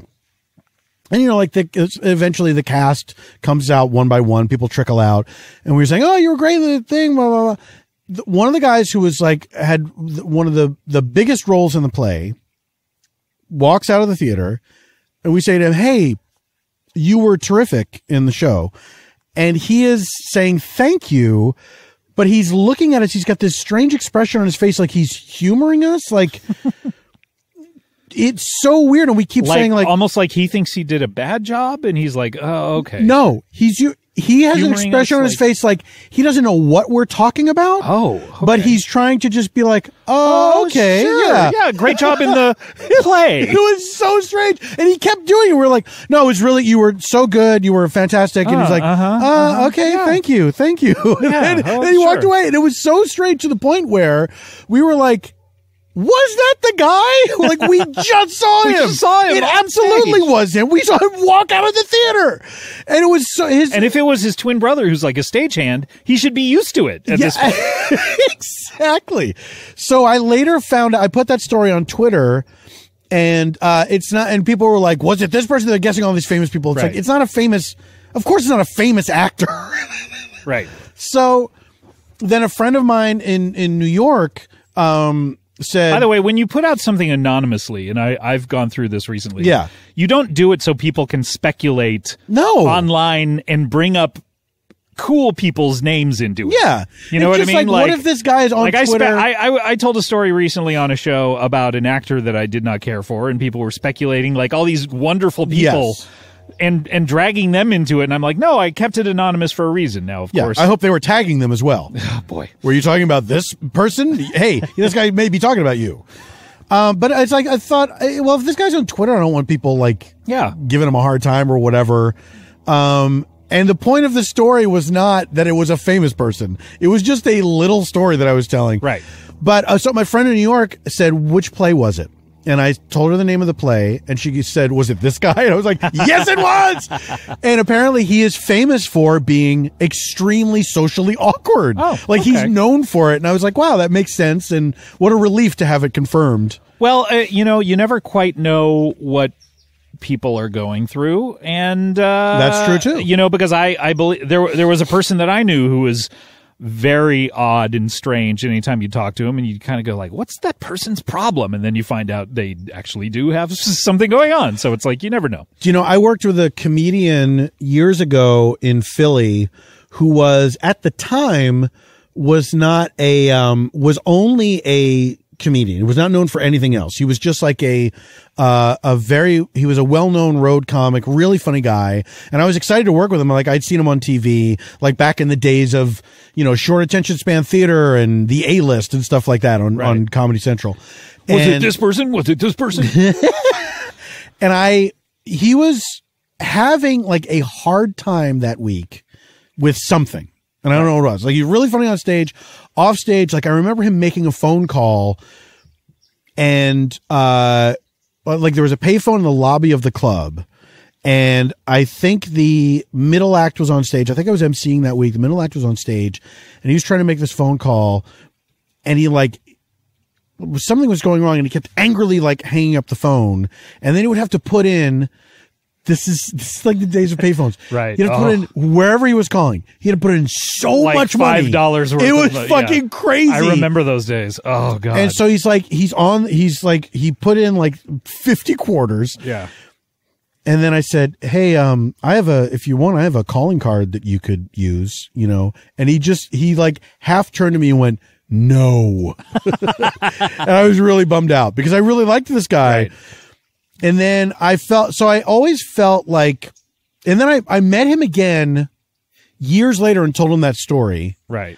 And he was kind of shamed by it. He was like, yeah, I think I was probably having a hard time that week. And then I felt so stupid. Like, why did I tell? And I wasn't trying to shame him. I was like, you're just like, hey, remember this is like a funny story. From you snapping to me, this is a funny story. Right, yeah. And then I instantly realized, yeah, why would he want to hear this story? Right. Yeah. And so I felt bad about that. Right. Then I heard a story about him that I then didn't feel bad again. Oh man. The story I heard about him was somebody told me a story about him that they had worked with him on something. And this was like this person was on the crew of this project. And they said, yeah, he told me a story once about, you know, being in Vegas, and he was in a limo, and he was being taken to the airport, and he was getting to the, he's chatting with the driver, and then when they got to the airport, he said, "What's the biggest tip you've ever gotten?" to the driver. And the driver said, $200 or $100.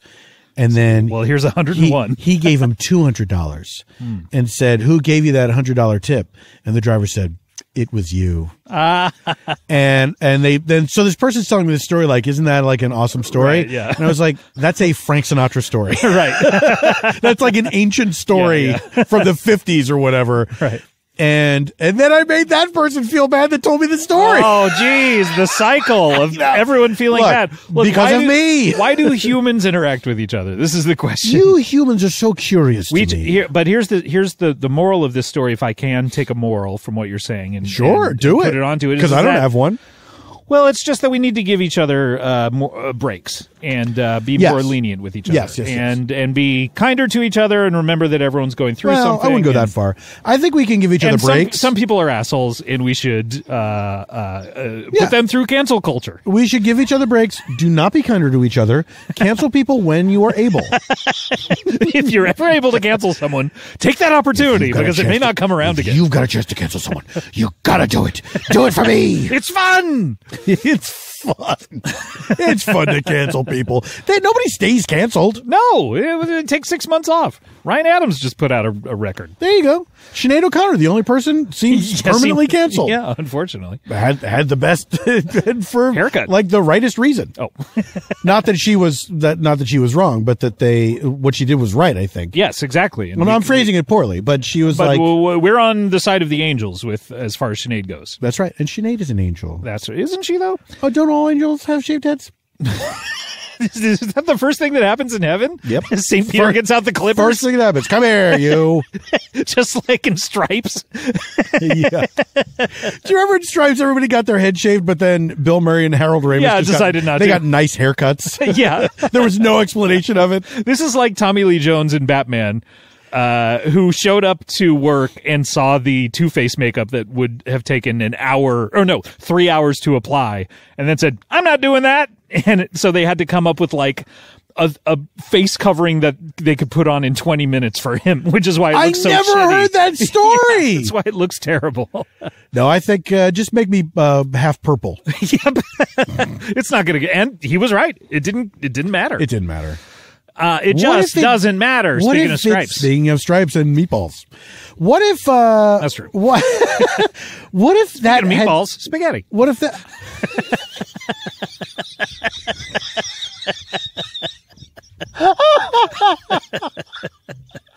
Speaking of meatballs, spaghetti.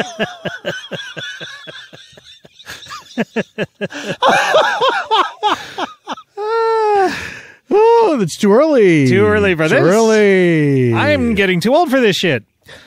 Or as Doug Benson would say in his joke, I'm getting too old for this shit. Okay, so this is January 13, Paul. Okay. So this was pre-pandemic, and this is an episode called Wainscoting, Entrepreneur, and Italiano Jones.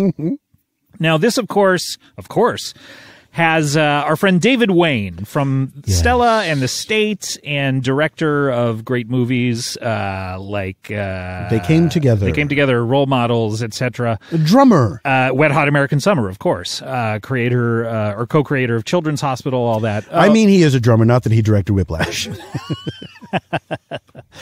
One of our favorite guests to have on the show. Our senses of humor really align, and anytime he's on the show, we call it wainscoting because his name is David Wayne and I'm Scott.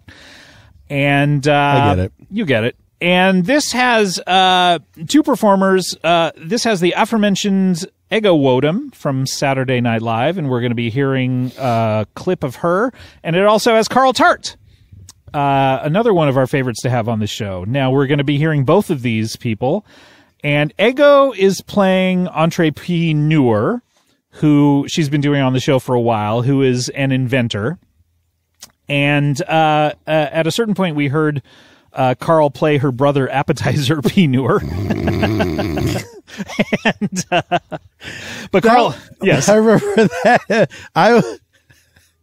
I remember that episode where at the end, Carl is looking at his phone and they're during the plugs and everybody's yelling at him and he doesn't realize because they're calling him appetizer. Yeah, we're like, appetizer. He's not hey, appetizer. And he's reading something on his phone. We're like, appetizer. And he doesn't respond. He's like, huh? Carl's so funny. Carl, he's so funny. He's not playing Appetizer P. Newer in this. No. He is playing Italiano Jones, which is the first time he did this character. It's really, I think, of the last. Really funny. We're going to be hearing 2 clips from this. First, we're going to be hearing David. Hitting you. David. Second, you hitting the you floor. hitting the floor. We're going to be hearing David and I talking to Entree P. Newer, and then Italiano Jones will come in. This is your episode 14. Number 1 for... Our next guest is a small business owner, and they have been on the show before. Oh, yes. Please welcome back to the show, Entree P. Newer. How you doing, Scott? I'm doing really well. How are you? I'm all right. A little perturbed. This is David Wayne, by the way. Hi, David. Nice to see you. David Lil Wayne. Entrepreneur. Has anyone ever called you that? David Lil Wayne. I love it. Can David. that be my new moniker? Yes. Do you rap? Of course. Do you have a little penis? I got a little penis. Scott, have you I'm seen not offering Lil you Wayne's... suggestions Scott, of have the you subject seen matter Lil of your Wayne's rap. dick? Have I seen Lil Wayne's dick? I'm presuming. Why would you call Alert the press. Why would you call yourself Lil anything unless you had a little dick and you were proud of it? Maybe it's a stature thing. Lil Bow Wow? Little dick. You've seen all these dicks. Well, you saw my dick in the locker room before we started recording. That's right. We have a locker room here where we all shower before the show and we change. And a lot of times we take a steam, and sometimes we'll be doing the show just in towels.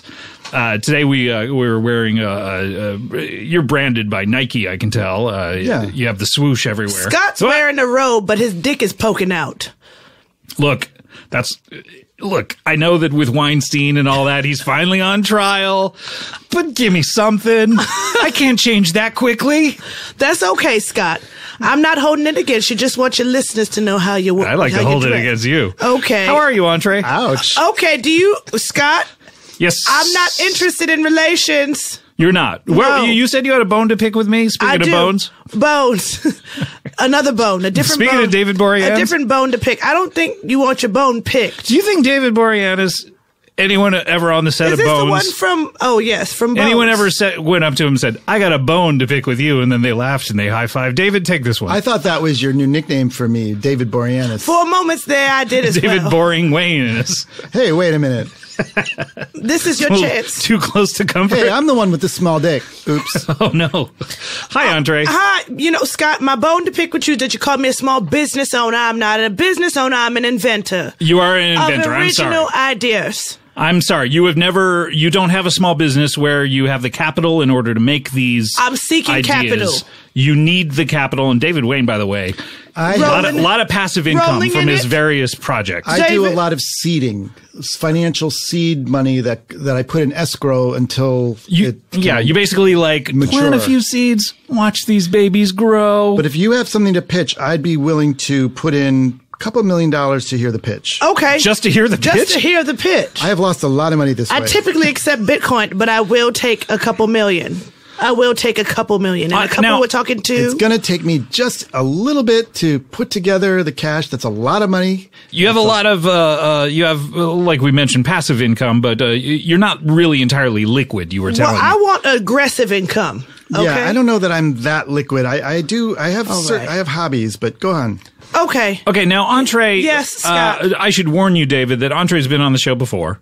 Okay. And Entree tends to Why does that require a warning? What did you just say? Why does that require a warning? Consider myself horned. You are horned. Why do you feel you need to warn them? Well, I just... Your ideas have never borne fruit necessarily into... have you borne fruit? I don't know exactly what you're talking about. Well, I don't know what you're talking about. You wouldn't understand. Do you want me to part this robe? If you were a woman, you wouldn't know what it is to bore fruit. And just to be clear, David, Wayne, I'm not a woman. Okay. There's a bit of discrepancy in our memories about that, about whether you're a woman. I believe, if I'm not mistaken, I believe I am a man. Okay. And my belief is that may not have been established. Well, Scott, consider it established. But for 2020, it's a new decade. Entrepreneur is a gentleman who has come in here and has pitched us various things. And the one problem that I would say, Entree, is that you tend to pitch things. You're a hater. It's not that I'm a hater. Aside from that problem, what else? You tend to pitch. Well, I don't even want to spoil it because I want David to just have a fresh. I like fresh to hear ears. the pitch fresh, or else that it clouds my judgment. Fresh pitch for you, David Lil Wayne. Okay, so I'm thinking of something. I'd like your $2 million. What it is something that is rectangular in shape. The base, excuse me, hear me out. Okay. Everything's a bit of a rectangle. Well, you seem to focus primarily, if I may be so bold, on rectangular things. Because I think when you pitched us a hospital, sure, it was basically a rectangle. Was it a rectangle? I think it was. No offense, Scott. A lot of things are rectangular. Thank you very much. Thank you very much. No offense. Many things are born of a rectangle. None taken. Many things are born of a rectangle. Rectangular base. Okay. It's going to be connected to the ground. Okay. We'll maybe do some molding around it, connected to the ground, and then another rectangle upright on another side. So it's like an upside down T. I'm just sketching this out. Exactly. Okay. Then we're going to So it's sort of like the Titans Tower from the Teen Titans, but upside down. Right. Like an upside down timeout sign on a sports field. Right? Okay, so you know what a sports field is. Of course, come on. You know the rules. So I'm not a damned idiot. Okay. I'm not a stupid. Okay. The top of it is an oval. A top of the upside down. You're so focused on shapes. What do you have against shapes? Thing? Well, I'm trying to figure out what this is. It's a rectangle, and then another rectangle, then an oval. We have an upside down T, and on top of it is an oval. The oval is kind of is not upright per se. It's on its side. Oh. Sort of like the bases. Anyway. Are you pitching the Leaning Tower of Pisa? No, okay. Scott. No, like, I would never. That exists already. Why would I pitch that? This is a basketball hoop. No. You're going to sit on top of it and let your dookie out. Let your pee-pee out. Okay. And then there's going to be a little... Why all the talk about rectangles when you're pitching a toilet? I don't have a name for it, Scott. Thank you. That's brilliant. I love it. Toilet. It exists. It exists already. Never heard of it. Never heard of it. You don't use a toilet? Never heard of it. What do you use? To do what? What you just said, the dookies. To dookies? When I dookies... To dookies. I do it right where I am. Wherever I find myself. Wherever you lay your hat? Wherever I lay my hat. Is your home? Yes. Which is never near a toilet? I don't know what that is. If y'all want to call it a toilet. What is your house like? You don't have a mattress? You don't have a toilet? Where do you live? Where do I live? With my mother. Well, she's dead. That explains it. That explains it. She's dead. I don't own a home. She's dead. She's dead. But she still lives there? No, I just call it her house. But so you know what a house is? Because I think you pitched me those once. Is that what that's called? Yes. Okay. I love the sound of it. Okay. I love to see it. What kind of house doesn't have a toilet? David just drew one. I can tell you. David drew a house that doesn't have a toilet. A bird house. Thank you, David. You're right. You're right. A birdhouse doesn't have a toilet. David drew what looks like a vanity mirror. So you know what a vanity mirror is. Why is that so alarming to you, Scott? What is in your bathroom? A vanity and that's it? What about sinks? A vanity and a couple and a sink. One sink and a vanity. So you know what sinks are? Sure, yes. So you know what plumbing is? Why do you have to complicate things? Where does the water go in your sink? I don't know. It just disappears? Where does your water go in your sink, Scott? It goes. Where exactly does it end up, Scott? Go. You have 2 seconds. In the Pacific Ocean. Oh, interesting. All I know is if someone said to me, describe a toilet, I would say an upside down T with an oval on top. All right, look, we need to get to our next guest. He is a lawyer. Please welcome to the show, Italiano Jones. Hello, thank you for having me. My name is Italiano Jones, and I will fight for you. Oh, it's so nice to meet you, I Mr. work Jones. for the law offices of Italiano Jones and Associates and other miscellaneous items. Okay. That sounds great. What type of cases? By the way, this is Entrepreneur. How you doing, young sir? How are you? I am Italiano Jones of Italiano Jones and Law Services and miscellaneous other items. Mm-hmm. And this is David Wayne. Hello, David. Nice Of to meet Wainscoting, you. Jimmy 2 TMZ. It seems like your law firm changed its name in the last couple of minutes. How dare you? My law offices never change their name. We will fight for you. I heard that you came here in an ambulance. Yes, I did. Would you like? Did they? Can you spell ambulance? I will spell it for you. Absolutely. Ambulance. AMBULANCE. Ambulance. He's right. Whoa, Black Betty. Ambulance. A very little law office joke. Sounds like I found my lawyer. Would you not agree? An ambulance is a very rectangular vehicle. Yes, they mostly are rectangles. I But know in Europe, what those exist. Those exist. You know about those? Yeah. in Europe, they are oblong. Are they now? Yes, I would know. I am from Italy. You are? Yes. I wondered, Italiano Jones, is that a nickname? Why do you or- sound like you're from Chicago? It is a family name from Italy. I am from Italy. What part of Italy are you from? Tuscany. And why is your family name your first name? That's how we do things in Italy. Oh, I see. It's I wasn't aware of that. Can you All right. spell So, in other words, everyone in Italy is called Italiano something. Can you spell Italy. Italy. What type of law do you practice, Italiano? I practice all types of law. Do you have a case? Are you in any type of trouble? Have you been injured in an accident? Have you been injured in a self-inflicted wound? Self-inflicted wound? Who am I going to sue if it's a self-inflicted wound? We can sue thousands of people. We can sue so many people. Who do you sue? will I fight guess for you. the makers of the weapon that I use? We can sue Smith and Wesson. We can sue just Wesson cooking oil. Italiano. If you slipped on a bottle of Wesson cooking oil. On the and bottle itself, and you not shot the yourself. product? Yes. Oh, yeah. And you shot yourself. How ironic would that be? You Think about this. You are holding a gun and you are also frying something in your kitchen. Why would I be doing that? And you put the bottle Am I down. trying to defend myself while I'm frying? In case you live in a rough Maybe neighborhood. you can't find a spoon and you've got to stir with something. Okay. You live in gotta South. stir with something. You live in South Italy, like me. I grew up in a rough neighborhood. Oh, yeah? The streets was tough. The pointy toe of that boot? The pointy toe of the boot, absolutely. Mm-hmm. The pointy heel of the boot. Did you grow up with the Godfather? I grew up with a godfather. His Did? name was Roy. It's not Italiano? No, my name is Italiano. It's a family name. Italianos, you sound like Mike Tyson. S.C. Johnson and Wax. It's a family company. You sound like Mike Tyson. You ever heard of Mike Tyson? Mike Tyson, yes, I love him. Yeah, what do you love him for? I love What everything. part of his career? Be careful now. What do you love? You know, I represented him in a case. Oh, no. Which one? I will tell you. Please do. We have a deal. He once He bought did a, just ask you to. he once bought a tiger online. Oh. And when the box came, the tiger was not in it.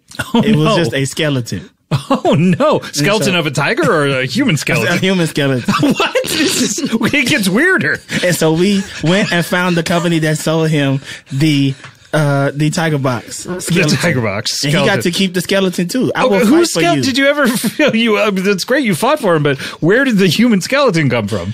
We do not know. We did not get that. You got to find that. This is the mystery. We did not get that evidence. All we did was get him a real tiger, and he got to keep the human skeleton. And now it is up in his living room, and it wears a doctor's lab coat.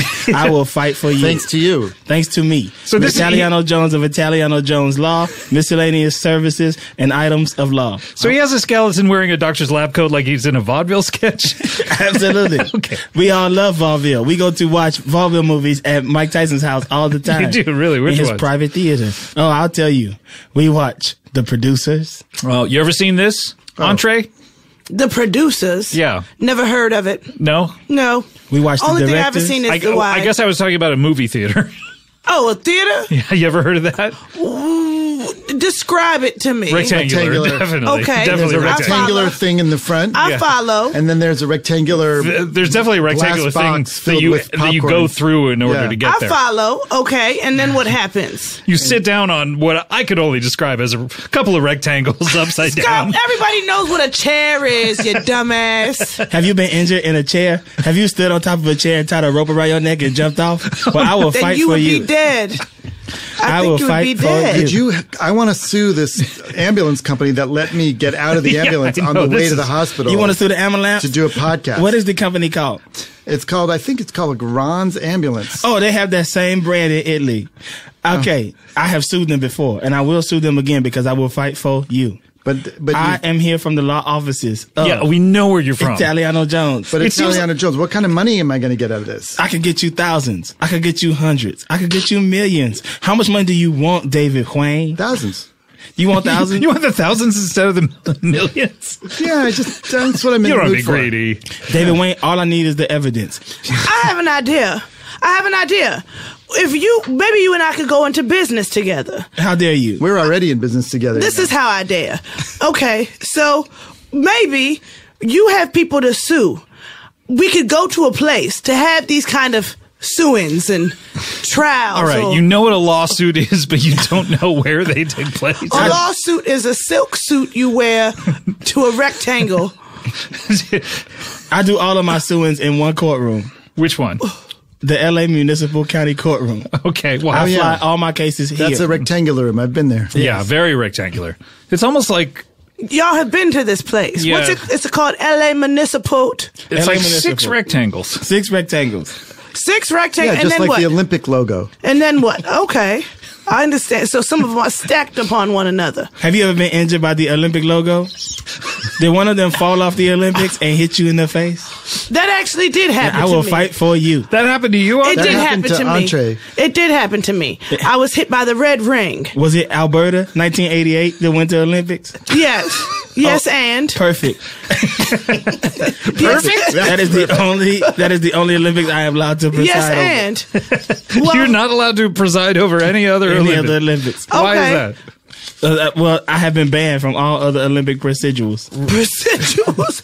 So you're allowed to sue that particular Olympics, especially if the logo falls on somebody. Oh, and luckily, also Lake Placid, 1982. Oh, okay. Well, I was. I'm looking for a quick check. It's a little late for Lake Placid, but great. I was. Lake Alberta. Placid. Were you bitten by the Alberta. big alligator in Lake Placid? No. There's a giant alligator who lives in Lake Placid. His name is Steve. Steve? If he bites you, I will fight for you. How many people has Steve bitten? Oh, Steve has bitten thousands of people. Thousands? Everybody who goes to Lake Placid to ice skate, and the ice is never hard enough, and they fall through. But just for conflict of interest reasons, I have to ask, have you ever defended Steve? I have never defended Steve in a court of law. I have, however, defended Steve to his mother when he came out. Out of the closet? Yes. The alligator? What did you say to Steve's mother? Like, what a good friend you are. She was very upset with Steve when he came out because she's a homophobe. And I said... They're both alligators, right? Yes. And she said... What is your point, David, that alligators can't be homophobes? Well, now, wait a minute. Don't drag me into this. Drag him, Scott. Drag him. Cancel him. Drag him, sis. I feel like all alligators can do what they please as long as they don't eat me. Drag him. So you think they can be homophobes? You want them to be homophobes? Now, wait a second here. Somebody is about to get canceled. Italiano, can I sue Scott for entrapment? You absolutely can. Oh, no. Where are you going to do the suing? Do it. I have a new space for you. A new space. It's a rectangle. I won't do 6 because that is excessive. We only need 1 rectangle. You can enter. In that rectangle, there'll be other rectangles. Why would you need to enter if there's just one on the ground? Well, it's going to be sort of a 3-dimensional rectangle, which I have now learned, thanks to your wonderful listeners, is a cuboid. So cuboid. All right, so cuboid. Okay. Cuboid. Cuboid. Oh, cute boys. Oh, cuboid. Boyd, please get on your mark. Okay. So. Cuboid. Okay. Boyd. Anyway, we don't need to bother ourselves with Boyd, but it's a cuboid. You'd enter. Inside, there will be a judge. Yes, I've heard of a judge, Scott. Don't you dare start to ask me. I've heard of a judge. Where do you think a judge usually works? A judge usually works from home. From home. A judge works from Until home. your innovation, which you're in the middle of pitching. Exactly. Why would a judge who gets to work from home want to travel to another place? I would think that's one of the benefits of being a home-based judge. Scott, most judges are unsuccessful. The legal system is going to shit in this country. Because of lack of cuboid rooms. Because there are not enough cuboid rooms in which to hold sue-ins. So you think the legal system is going to hell here? The legal system is going to hell, just like you, Scott. You are going to hell in a handbasket with gasoline draws on. Luckily, light them up. I am friends with many judges. Sis, you're friends with many judges. I am friends with many judges. Spell judges. Spell judges. JUDGS. So do you feel like the judges' problem is that they're all working from home? That's the problem with our legal system. They all work from home. I'm so sorry. Speaking of winning the suit, I've been meaning to announce this. There is going to be a suit that I'm going to be giving away to one of your lucky listeners. You're giving away and you can win the suit. Meaning a dress suit? Yeah, it's a three-piece suit. Three pieces? It's a felt. So we're talking vest, pants, and jacket? Pants, jacket. Wipe me down. It's a 2-button suit. Yeah, wipe it. She's already all wet over there. He is. Come on, David. Please stop misgendering me in 2020. I said he. I will represent you for misgendering. The way I I'm pronounce taking you to court. We going to court. If any listeners do want to win the suit, how do they get involved in this contest? There's going to be the 5th caller we're taking right now at our 800 number. We're taking calls right now? Yep. Okay. All right. Let's go to the phones here. Caller, are you there? Hello. Hi, you're caller number 1. Sorry, click. All right, let's go to the phones. Hello? 5th caller. Hey. Caller, you're caller number 2. How cool. You don't win. Bye. Caller, are you there? Your mother's a jerk. My mother's a jerk? Well, fuck you. You're caller number 3. You're caller number 3. Click. Caller, are you there? I'm on the radio with T-Pain. No, T-Pain's not around. But you're only caller number 4. You were so close. All right, bye. Click. Caller, are you there? 911, what's your emergency? Hey, this is caller number 5. Wait, I think the phone lines got crossed here. 911, what's your emergency? We accidentally called 911. What's your emergency? What's your emergency? Ma'am, can I get your name because you have just won a suit. Sharon, wow, that's amazing. What's your emergency? It's a 3-piece suit. Does that change your tune at all? Oh, okay. Vest included. I love that. A lot of suits are only 2 pieces these days. Okay, all right. But do you have an emergency? I guess it's an emergency that we get this suit to you. Isn't that right? I called you. Isn't that something? Wait, is this Sharon? Yeah. Sharon from 911? Italiano? This is Italiano Jones of Italiano Jones Law Services. I thought you were never going to talk to me again. I'm sorry I said that. I'm pregnant. What? Scott, hang up the phone. I'm not hanging up the phone. This is juicy. Hang up the phone, Scott. Italiano, I'm pregnant. I'm 7.5 months pregnant. I've been. You're ready to go. I'm ready to go. Is it Italiano's baby? I do believe so. I've only ever slept believe with so? I believe so. I've only ever slept with Italiano. He told me he was shooting blanks. That is correct. I do shoot blanks. But this day, the blanks fired. Just like if you were cooking in your kitchen. Why is every one of your lawsuits cooking related? What are we going to do?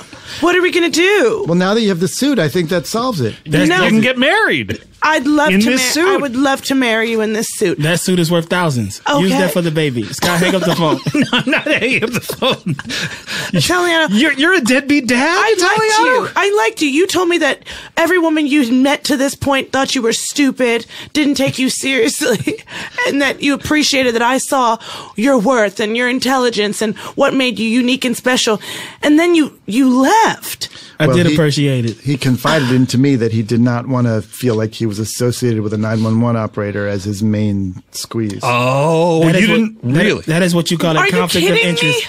That is a conflict of interest. I help people. I also help people. Have you ever been injured? How is that a conflict of interest if you're both helping people? Because I work against them. You sued 911? I am going to sue 911. Okay, I'm getting calls for other emergencies at this point, so if you could take my number. You have an emergency. Italiano, please take my number down. Call me again. It's 911. I will not be able to award the suit. I'm sorry, just looking at the bylaws unless you give me your full address right now. Okay, my full address Scott, hang up the phone. My full address, Italiano, I'd love to see you. I'm located at 5959 Emergency Lane. Mm-hmm. Emergency Lane. How ironic That's is where that? the dispatch. It's how funny and goofy. Emergency Lane. Always make 911's got to be funny. Los and goofy. Angeles, California. 91169. All right, you'll expect that. 911 and then a 69? Is that what you guys were involved in? Yeah, it was an emergency. He called me. He said he had an emergency. This is how and it turned into a 69? It turned into a full-blown 69. Don't let people tell you that you cannot get someone pregnant doing 69. You absolutely can. She just went down the wrong pipe. It went down the wrong pipe. She started to cough, and now she is saying all of this nonsense. Number 1 for Oh, so good. Italiano Jones. We heard it. It doesn't get better than that. We heard it. Wait, what about the stuff that I do? I mean, it's not better. It's different. Oh, I knew it. Well, look, there's 13 better than this, according to the listeners, because we still Well, then have... you lied. That's true. That's just my opinion. And speaking of 13, we're going to get to episode 13 after the break. We'll be right back with more Best of Comedy Bang Bang 2020 Part 1 after this. Comedy Bang Bang, we're back, and that same plane just flew by, and we had a good bit of business where we, off mic, well, I mean, it was on mic, but it was while Let's we were share doing it with the break. people, because I think they would enjoy it. It was funny. Paul little was imitating plane, the plane guy. The little plane flying overhead, and then I imagine that he was saying, I forgot my phone charger. And then I was saying how funny it would be that he was shouting down to the people below, and then Paul said, what if he had a banner that he was dragging behind the plane? and then I said, I remembered the banner, but I forgot my phone charger. Ironic, right? Isn't Don't you it? think? It loses something in the translation, I feel like. No, that was funny. And if you don't think that was funny, fuck you. Also, if you did think it was funny, fuck you. Hey, fuck all y'all. Fuck all y'all. That is the message of Comedy Bang Bang every year. Hey, you know what? I because we got so caught up talking about Sprague the Whisperer. Caught up. Yep. I want to shout. Is that a song? You want to shit? Yeah, Up? it's an Usher song. Oh, okay. I wanted to shout out Lily Sullivan. It's her first time on the countdown. It was her first episode. We didn't hear her clip, but we may hear more of her a little later. Yeah, but Lily's so funny. Now I feel dumb because we're going to hear from her later. Maybe. Obviously. I don't know. I don't want to give anything away. But Well, now you've put me in a very awkward position. What, of everyone knowing that you think she's funny? Yes. You didn't want anyone to know that? Well, if she doesn't show up later in the countdown, then there's no proof that she is. She may show up I know, but later you're playing it cagey. I'm cagey as fuck. Cagey as Nick. That's right. All right, let's hear. Let's do it. Let's get to it. This Let's get is it on. the last clip we'll hear of this episode. This is Ecology. Episode The Ecology 13. Number 1 3. All right, episode 13. The Ecology. The Ecology. This is episode 644. Oh, The Ecology. Yes, of course, the Ecology episode. This was released March 9th. March 9th. March 9th. So this would have still have been in the studio. Okay. And this is an episode called Fall Olympics. Ringing any cups? No, Any turn it B upside cups? down. Any C cups? Any D cups? Come on, that's boobs. Turn it upside down like the calculator. Boobless. Boobless. Was that like? I know it was funny that it would spell that, but would you like insult anyone by saying, "Hey, check out what you are. Let me do some calculations." I think, and yes, then turn I it believe around that and is the go, idea. "This is you." I believe that was the idea. I never did that. To do it to personally. members of the IBTC, Itty Bitty Titty Committee.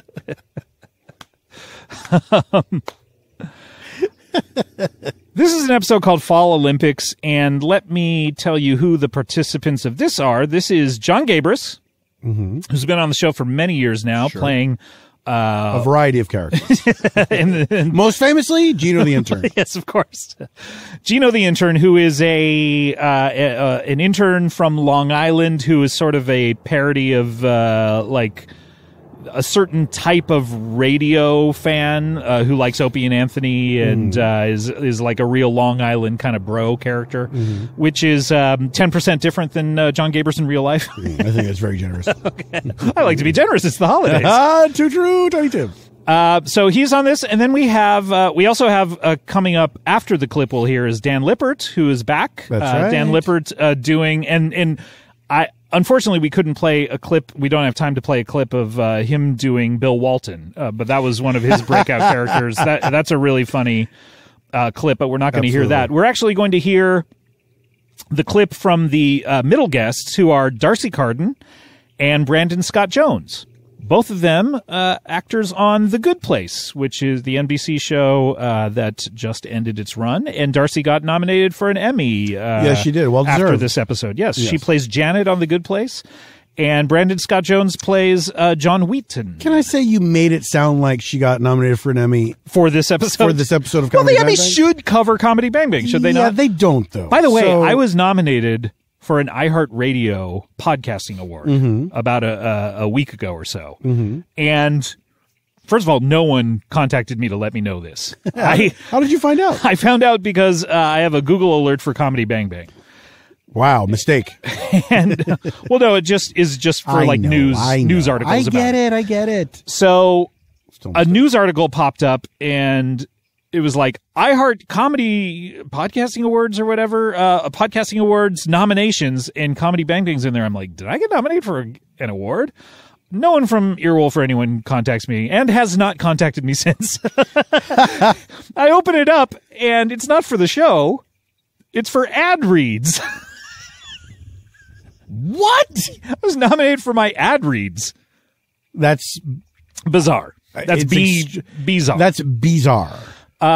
Because all of the good comedy shows that were nominated are, of course, you know, Conan O'Brien Doesn't Have Any Friends and all of the wonderful comedy podcasts that are out there now that are so funny.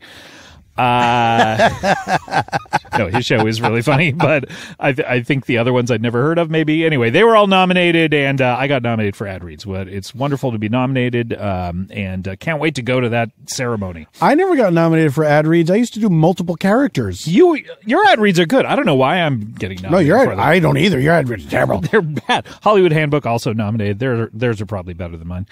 In any case, well, they do. They do get all of the sponsors to cancel their sponsorships. It's true.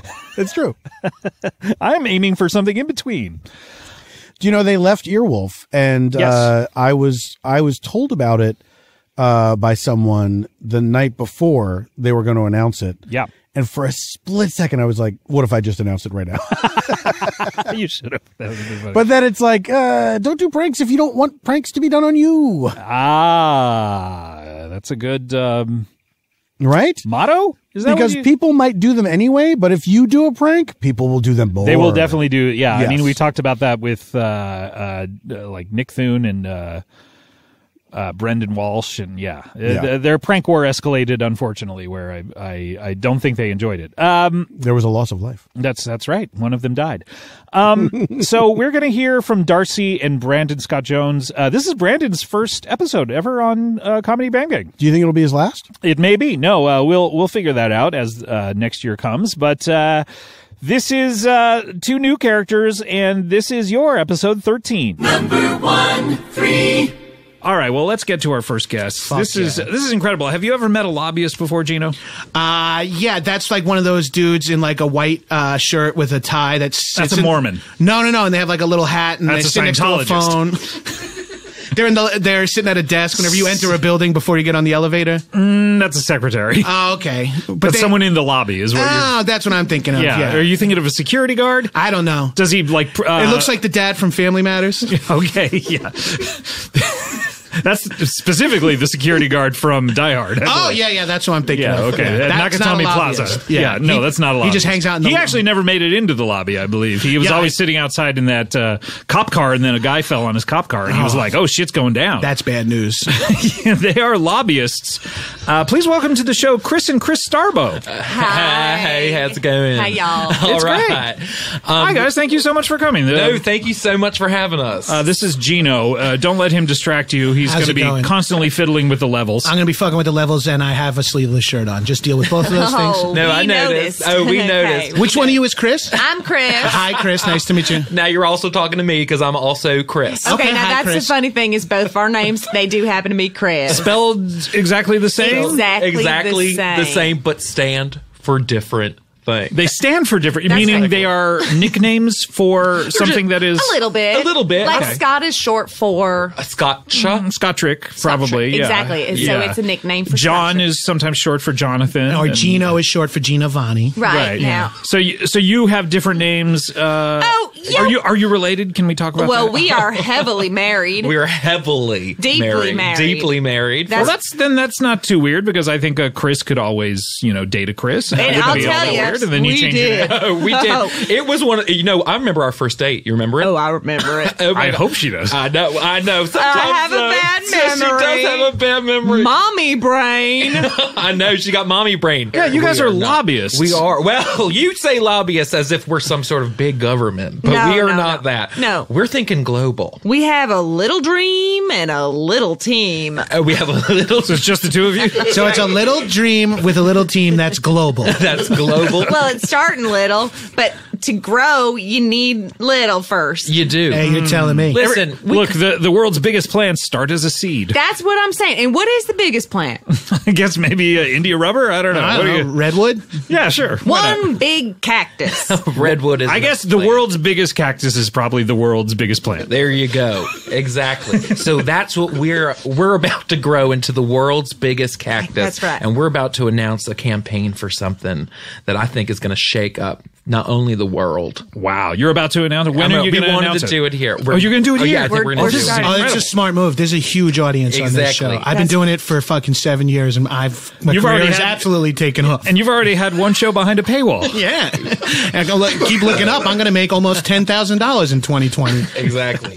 Well, if you here it goes. Here it goes. Okay. We want the Olympics to be in Windscort ASAP. Wow. We are starting the campaign as soon as possible to get the Olympics in Windscort as soon as how about possible. 2020? That's what, we have heard that it is spoken for. It is spoken for. Sure, in 2022, 2024, 2026, 2028. Right. Yeah, they're all locked down. Yeah. Right. But 2030 is not locked down at this point? As far as we've heard. Do you guys know if you want winter or summer? Because that kind of depends on. Now here's that the would thing, be winter. Gino. Here's the thing. We don't care. We'll take them all. We'll take fall and spring. Okay, so you want made up Olympics to happen? Not made up Olympics, but think about it. The first annual Fall Olympics. And you want your Olympics to be every year. That's right. First annual. That you heard that, right? This annual. So the Fall Olympics. Start having official Olympics every fall in Iowa. That's what we said. That's what we said. That is what we said. That's what we mean. will do. What are some of the fall sports? Because usually the summer sports are hot and the winter sports are cold. Hey, thanks, Scott. That's what you pay a host for. Yep.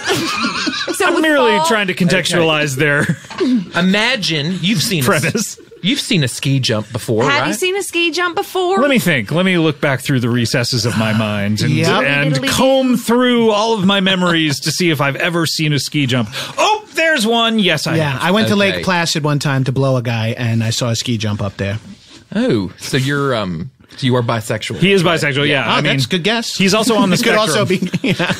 I'm on the sexual spectrum, and I'm the emotional spectrum. I'm on the emotional spectrum, on the neuroatypical spectrum. I'm on a lot of spectrums. Oh, right. Roy G. Biv, of course. So dumb. Are you an ENFP? What are you? Yeah. What? I'm all those extrovert, maniacal, fingering pirate. Ahoy! My goodness. Oh no, Gino, you're grabbing your little hole. I almost peed there. Well, it's not. I have a huge. It's hard for me to hold in my piss. I have to put a whammo frisbee in perpendicular in order to clog up my urethra. Understandable. Goodness. Lord. Yeah. Goodness. Oh, it's fine going in. Coming out's the problem. Yeah. The frisbee? Yeah. You have to squeeze the base and pop it off the top like a Penn tennis ball container.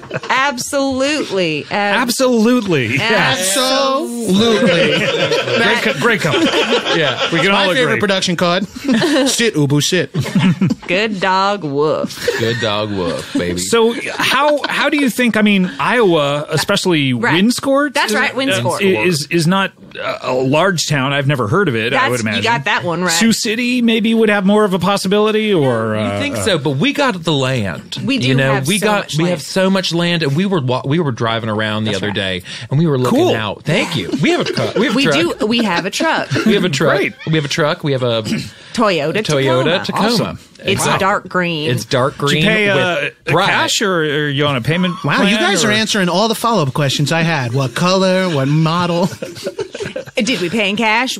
We did. You pay in cash? How'd you get that much cash available? Well, we've been saving it up. A lot of people in Windscore, we put it our cash into Folgers cans, and we put it into the ground. Into the ground. Oh, yes. okay. And when it comes time at Easter every year, we all say, "I want." You just say one thing you want, and you like on Good Friday or something. You just dig up all the Folgers cans. You've been there. You've been there. I've not been there, but it sounds like an amazing tradition. Oh, it is. It is. It's the resurrection. The way we do it. It's dollar bills coming out of the ground, just like Jesus came out of the ground. And everyone names one thing that they want, and then they buy it. And then they buy it with the cash that they find. And we bought a dark green Toyota Tacoma. Guess the color of the seats. Brown.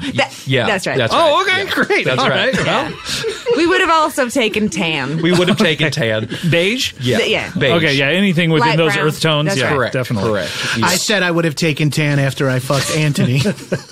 Okay. So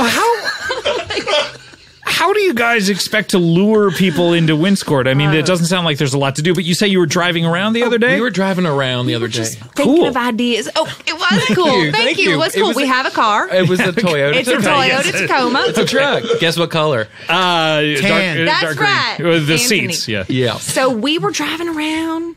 We were driving around, and I remember we were listening to the radio, and you nudged me, and we looked out the window, and you're like, "Look at all that space." Oh, just miles of it. Why is the radio part of the story? We were listening because we were listening to a song that we first made our love favorite to. song. Yeah. What is that now? Oh, it is absolutely. You can say you can answer it if you'd like. Production card for absolutely.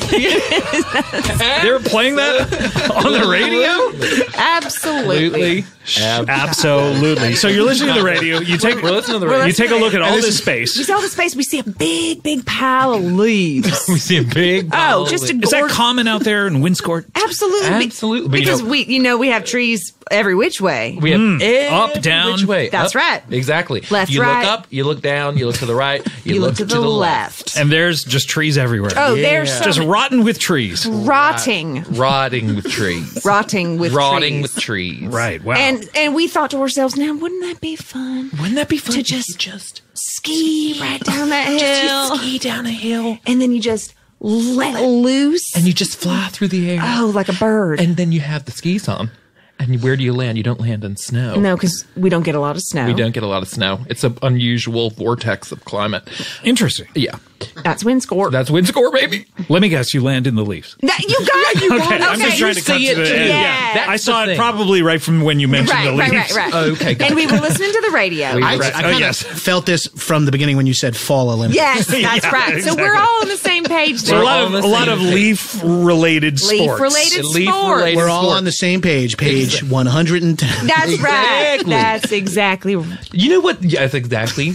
Pumpkin carving? Would that be a big part of it? Yes. When you think of a pool, what's your favorite thing to do in a pool? That's a great question. Swimming, probably. Yes. You say that, but the real fun stuff is clearing the leaves away so you can do it. Oh, So okay. think, The free fun. Skimming. That's right. Skimming.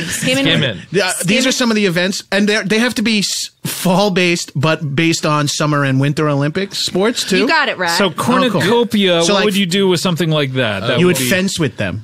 Okay. Cornucopia. We could also. Yeah. That's. You could fence with them. You could also throw them like some sort of javelin. Oh, yeah, or shot put. It would be nice to throw them like a javelin. We would like to throw them like a dang javelin. Right. Well, so. By the way. Yes. By the way? Is that what you said? I said up, and away. I thought you said by the way. I was very By the excited way. for like a detour. Okay. No, isn't that a fun little... We were all excited for a detour. So, but how are you going to lure the Olympics? Here's the thing. Olympics, when you think of the Olympics, you think international. I think 7 rings. Seven rings international. Seven Are there The seven Roy G. Biv rings. That's right. Roy G. 7 rings. What do those 7 rings represent? They represent continents. all of the continents. Yes, and each color, this is real, each color of those rings, at least one of those colors is in a nation's flag. Now, that's something that you may not have known. But it's something that you learn when you're trying to get the Olympics to come to your hometown. Hey, all right. And so we were looking at the food court in this mall. And I'm sorry, what did we just learn? That each color of the ring is a color that corresponds to a nation on one of those continents. That's right. Oh, okay. Nation's flag. We're talking red, orange, yellow, green, blue, not to mention purple. Wonderful flags all. Wonderful flags all. What does the Antarctica flag look like? Is it purple? It's under ice, so it's difficult to I gotta see. go claim Antarctica. I don't think anyone's ever claimed it. I want to do Flag it. is under ice. Just like your mama. Hey. That wasn't meant to be We're an not going to insult. start doing snaps on this show, are we? Hey, what's the difference between Antarctica and your mama? Get me started. I love a good your mama joke. Men have an easier time finding my mom. Oh, you guys have chemistry and it's thick. It is thicker You guys have not than stopped staring at each other for 21 seconds. Oh my god. My goodness. It's thick. And I'll tell you, we're open as hell, so live your life. Oh, hey. yeah. Well, No. as everyone knows, I'm poly, and I like to fuck white people. That's why I say poly wanna crash. Jesus. Listen, we're God-fearing folk where we come from, but Jesus fucking Christ. It's a little too much for you guys. Number 13. Oh boy, episode 13. Lucky 13. Right? Lucky number? Slevin. Slevin. Slurteen. Slurpteen. Lucky number Slurpteen. 7-Eleven should have like a promotion, Slurpteen. Yeah. Shouldn't they? Absolutely. Absolutely. they should. I don't know what it would be for. Like on the 13th of every month? On Friday. You get free Slurpees? I think whenever it's a Friday the 13th. Yes. They should. Friday the Slurpteen. They should make that Slurpee Day. Free Slurpee Day. Free scary Slurpee Day. Yeah, it's scary. There might be glass in there. The sequel to There Will Be Blood. Maybe there might be glass in there. There might be glass in there. Where Henry Plainview's descendants. Henry? Working. What is it? Daniel. Oh, that's right. Okay. I've only seen it once. Henry Plainview. Only saw it once and saw Judd Apatow and Daniel Day-Lewis doing a talkback after it. Very bizarre. Judd Apatow? Yes, interviewing Daniel Day-Lewis. Of all the people. And he asked Freaks and Geeks questions. Freaks and Geeks. Freaks and Geeks, which is partially why Busy was upset at me, because I called it Freaks and Geeks. Yeah. And you had Daniel Day-Lewis on to talk about it. Yep. And not her. I have seen her interstitials. Please don't write to Busy and bug her about this. But that was a really funny clip. Those guys are funny. And of course, the Olympics were postponed for a year since that episode. So maybe they might come back on to talk about that. Maybe they will. Hopefully the Olympics will not be in Los Angeles, but they probably will be. Are they? They're supposed to be in Japan this coming year. And we were all like, is this actually going to happen in the summer? Yeah, but it was stopped by Japan droids. That's right. That is Japan droids. A lot of people don't know, but a lot of bands are out there fighting the good fight. The Foo Fighters, obviously, are out there. Japan droids. Shonen knife? Shonen knife, yeah. They're armed. Loaded for bear. And you will know us by the Trail of Dead. Of course, yeah. They're all out there doing the Lord's work out there. While you sit in your houses. Do you know who's not doing anything? Soft Cell. Oh, my God. They're not even a sleeper cell. They actually are. Are you fucking kidding? Yeah. They're going to wake up and be soft? Yeah, that's right. Someone's going to turn the Queen of Spades. What was it? Queen of Hearts, I think. Queen of Hearts? I think it was Queen of Hearts. Is that what the song Playing with the Queen of Hearts is all about? Absolutely. She loved that movie. Hey, Dave Edmonds originally wrote it. Yes. Dame Edna. Dame Edna wrote Queen of Hearts. Dame Edna wrote Queen of Hearts based on the Manchurian That's Candidate. as weird as Paul Schaefer writing It's Raining Men. That's right. Hallelujah. What is keeping Obama's sleeper cells? What is happening? I've been trying to trigger them to wake them up. It's been like 4 years since he's been out of office. Oh, come on. Thanks, Obama. We're supposed to have Sharia law. We're supposed to have Sharia law. We're supposed to have Sharia law. We're on a break. Hey, whatever happened with Obama's sleeper cells? What's the deal? Jerry Seinfeld What's doing the deal? Weird material. Boy, Jerry, ever since he landed on his head after toppling out of his garage, one of his garages. Wait, what? He's been talking about weird shit. I'm saying I'm in an alternate universe. This is what would cause it. A what-if scenario. Yes, of course. I am Uatu the Watcher. What if Jerry Seinfeld fell out of one of his garages, hit his head, and started talking about Obama's sleeper cells? Why aren't there superheroes in this? Be quiet.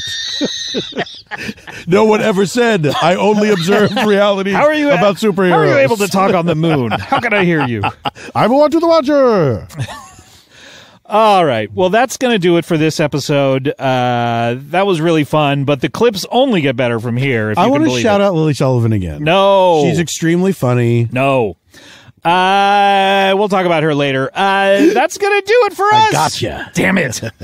That's going to do it for us. Rumpelstiltskin. We'll see you on Thursday. Straw into gold. Speaking of straw, gold. We'll see you on Thursday with part 2. And until then, keep smiling. That's going to be our post-show catchphrase. I like it. Keep smiling, keep everybody. Smiling. All right, we'll see you next time. Thanks. Bye. Bye. Keep smiling.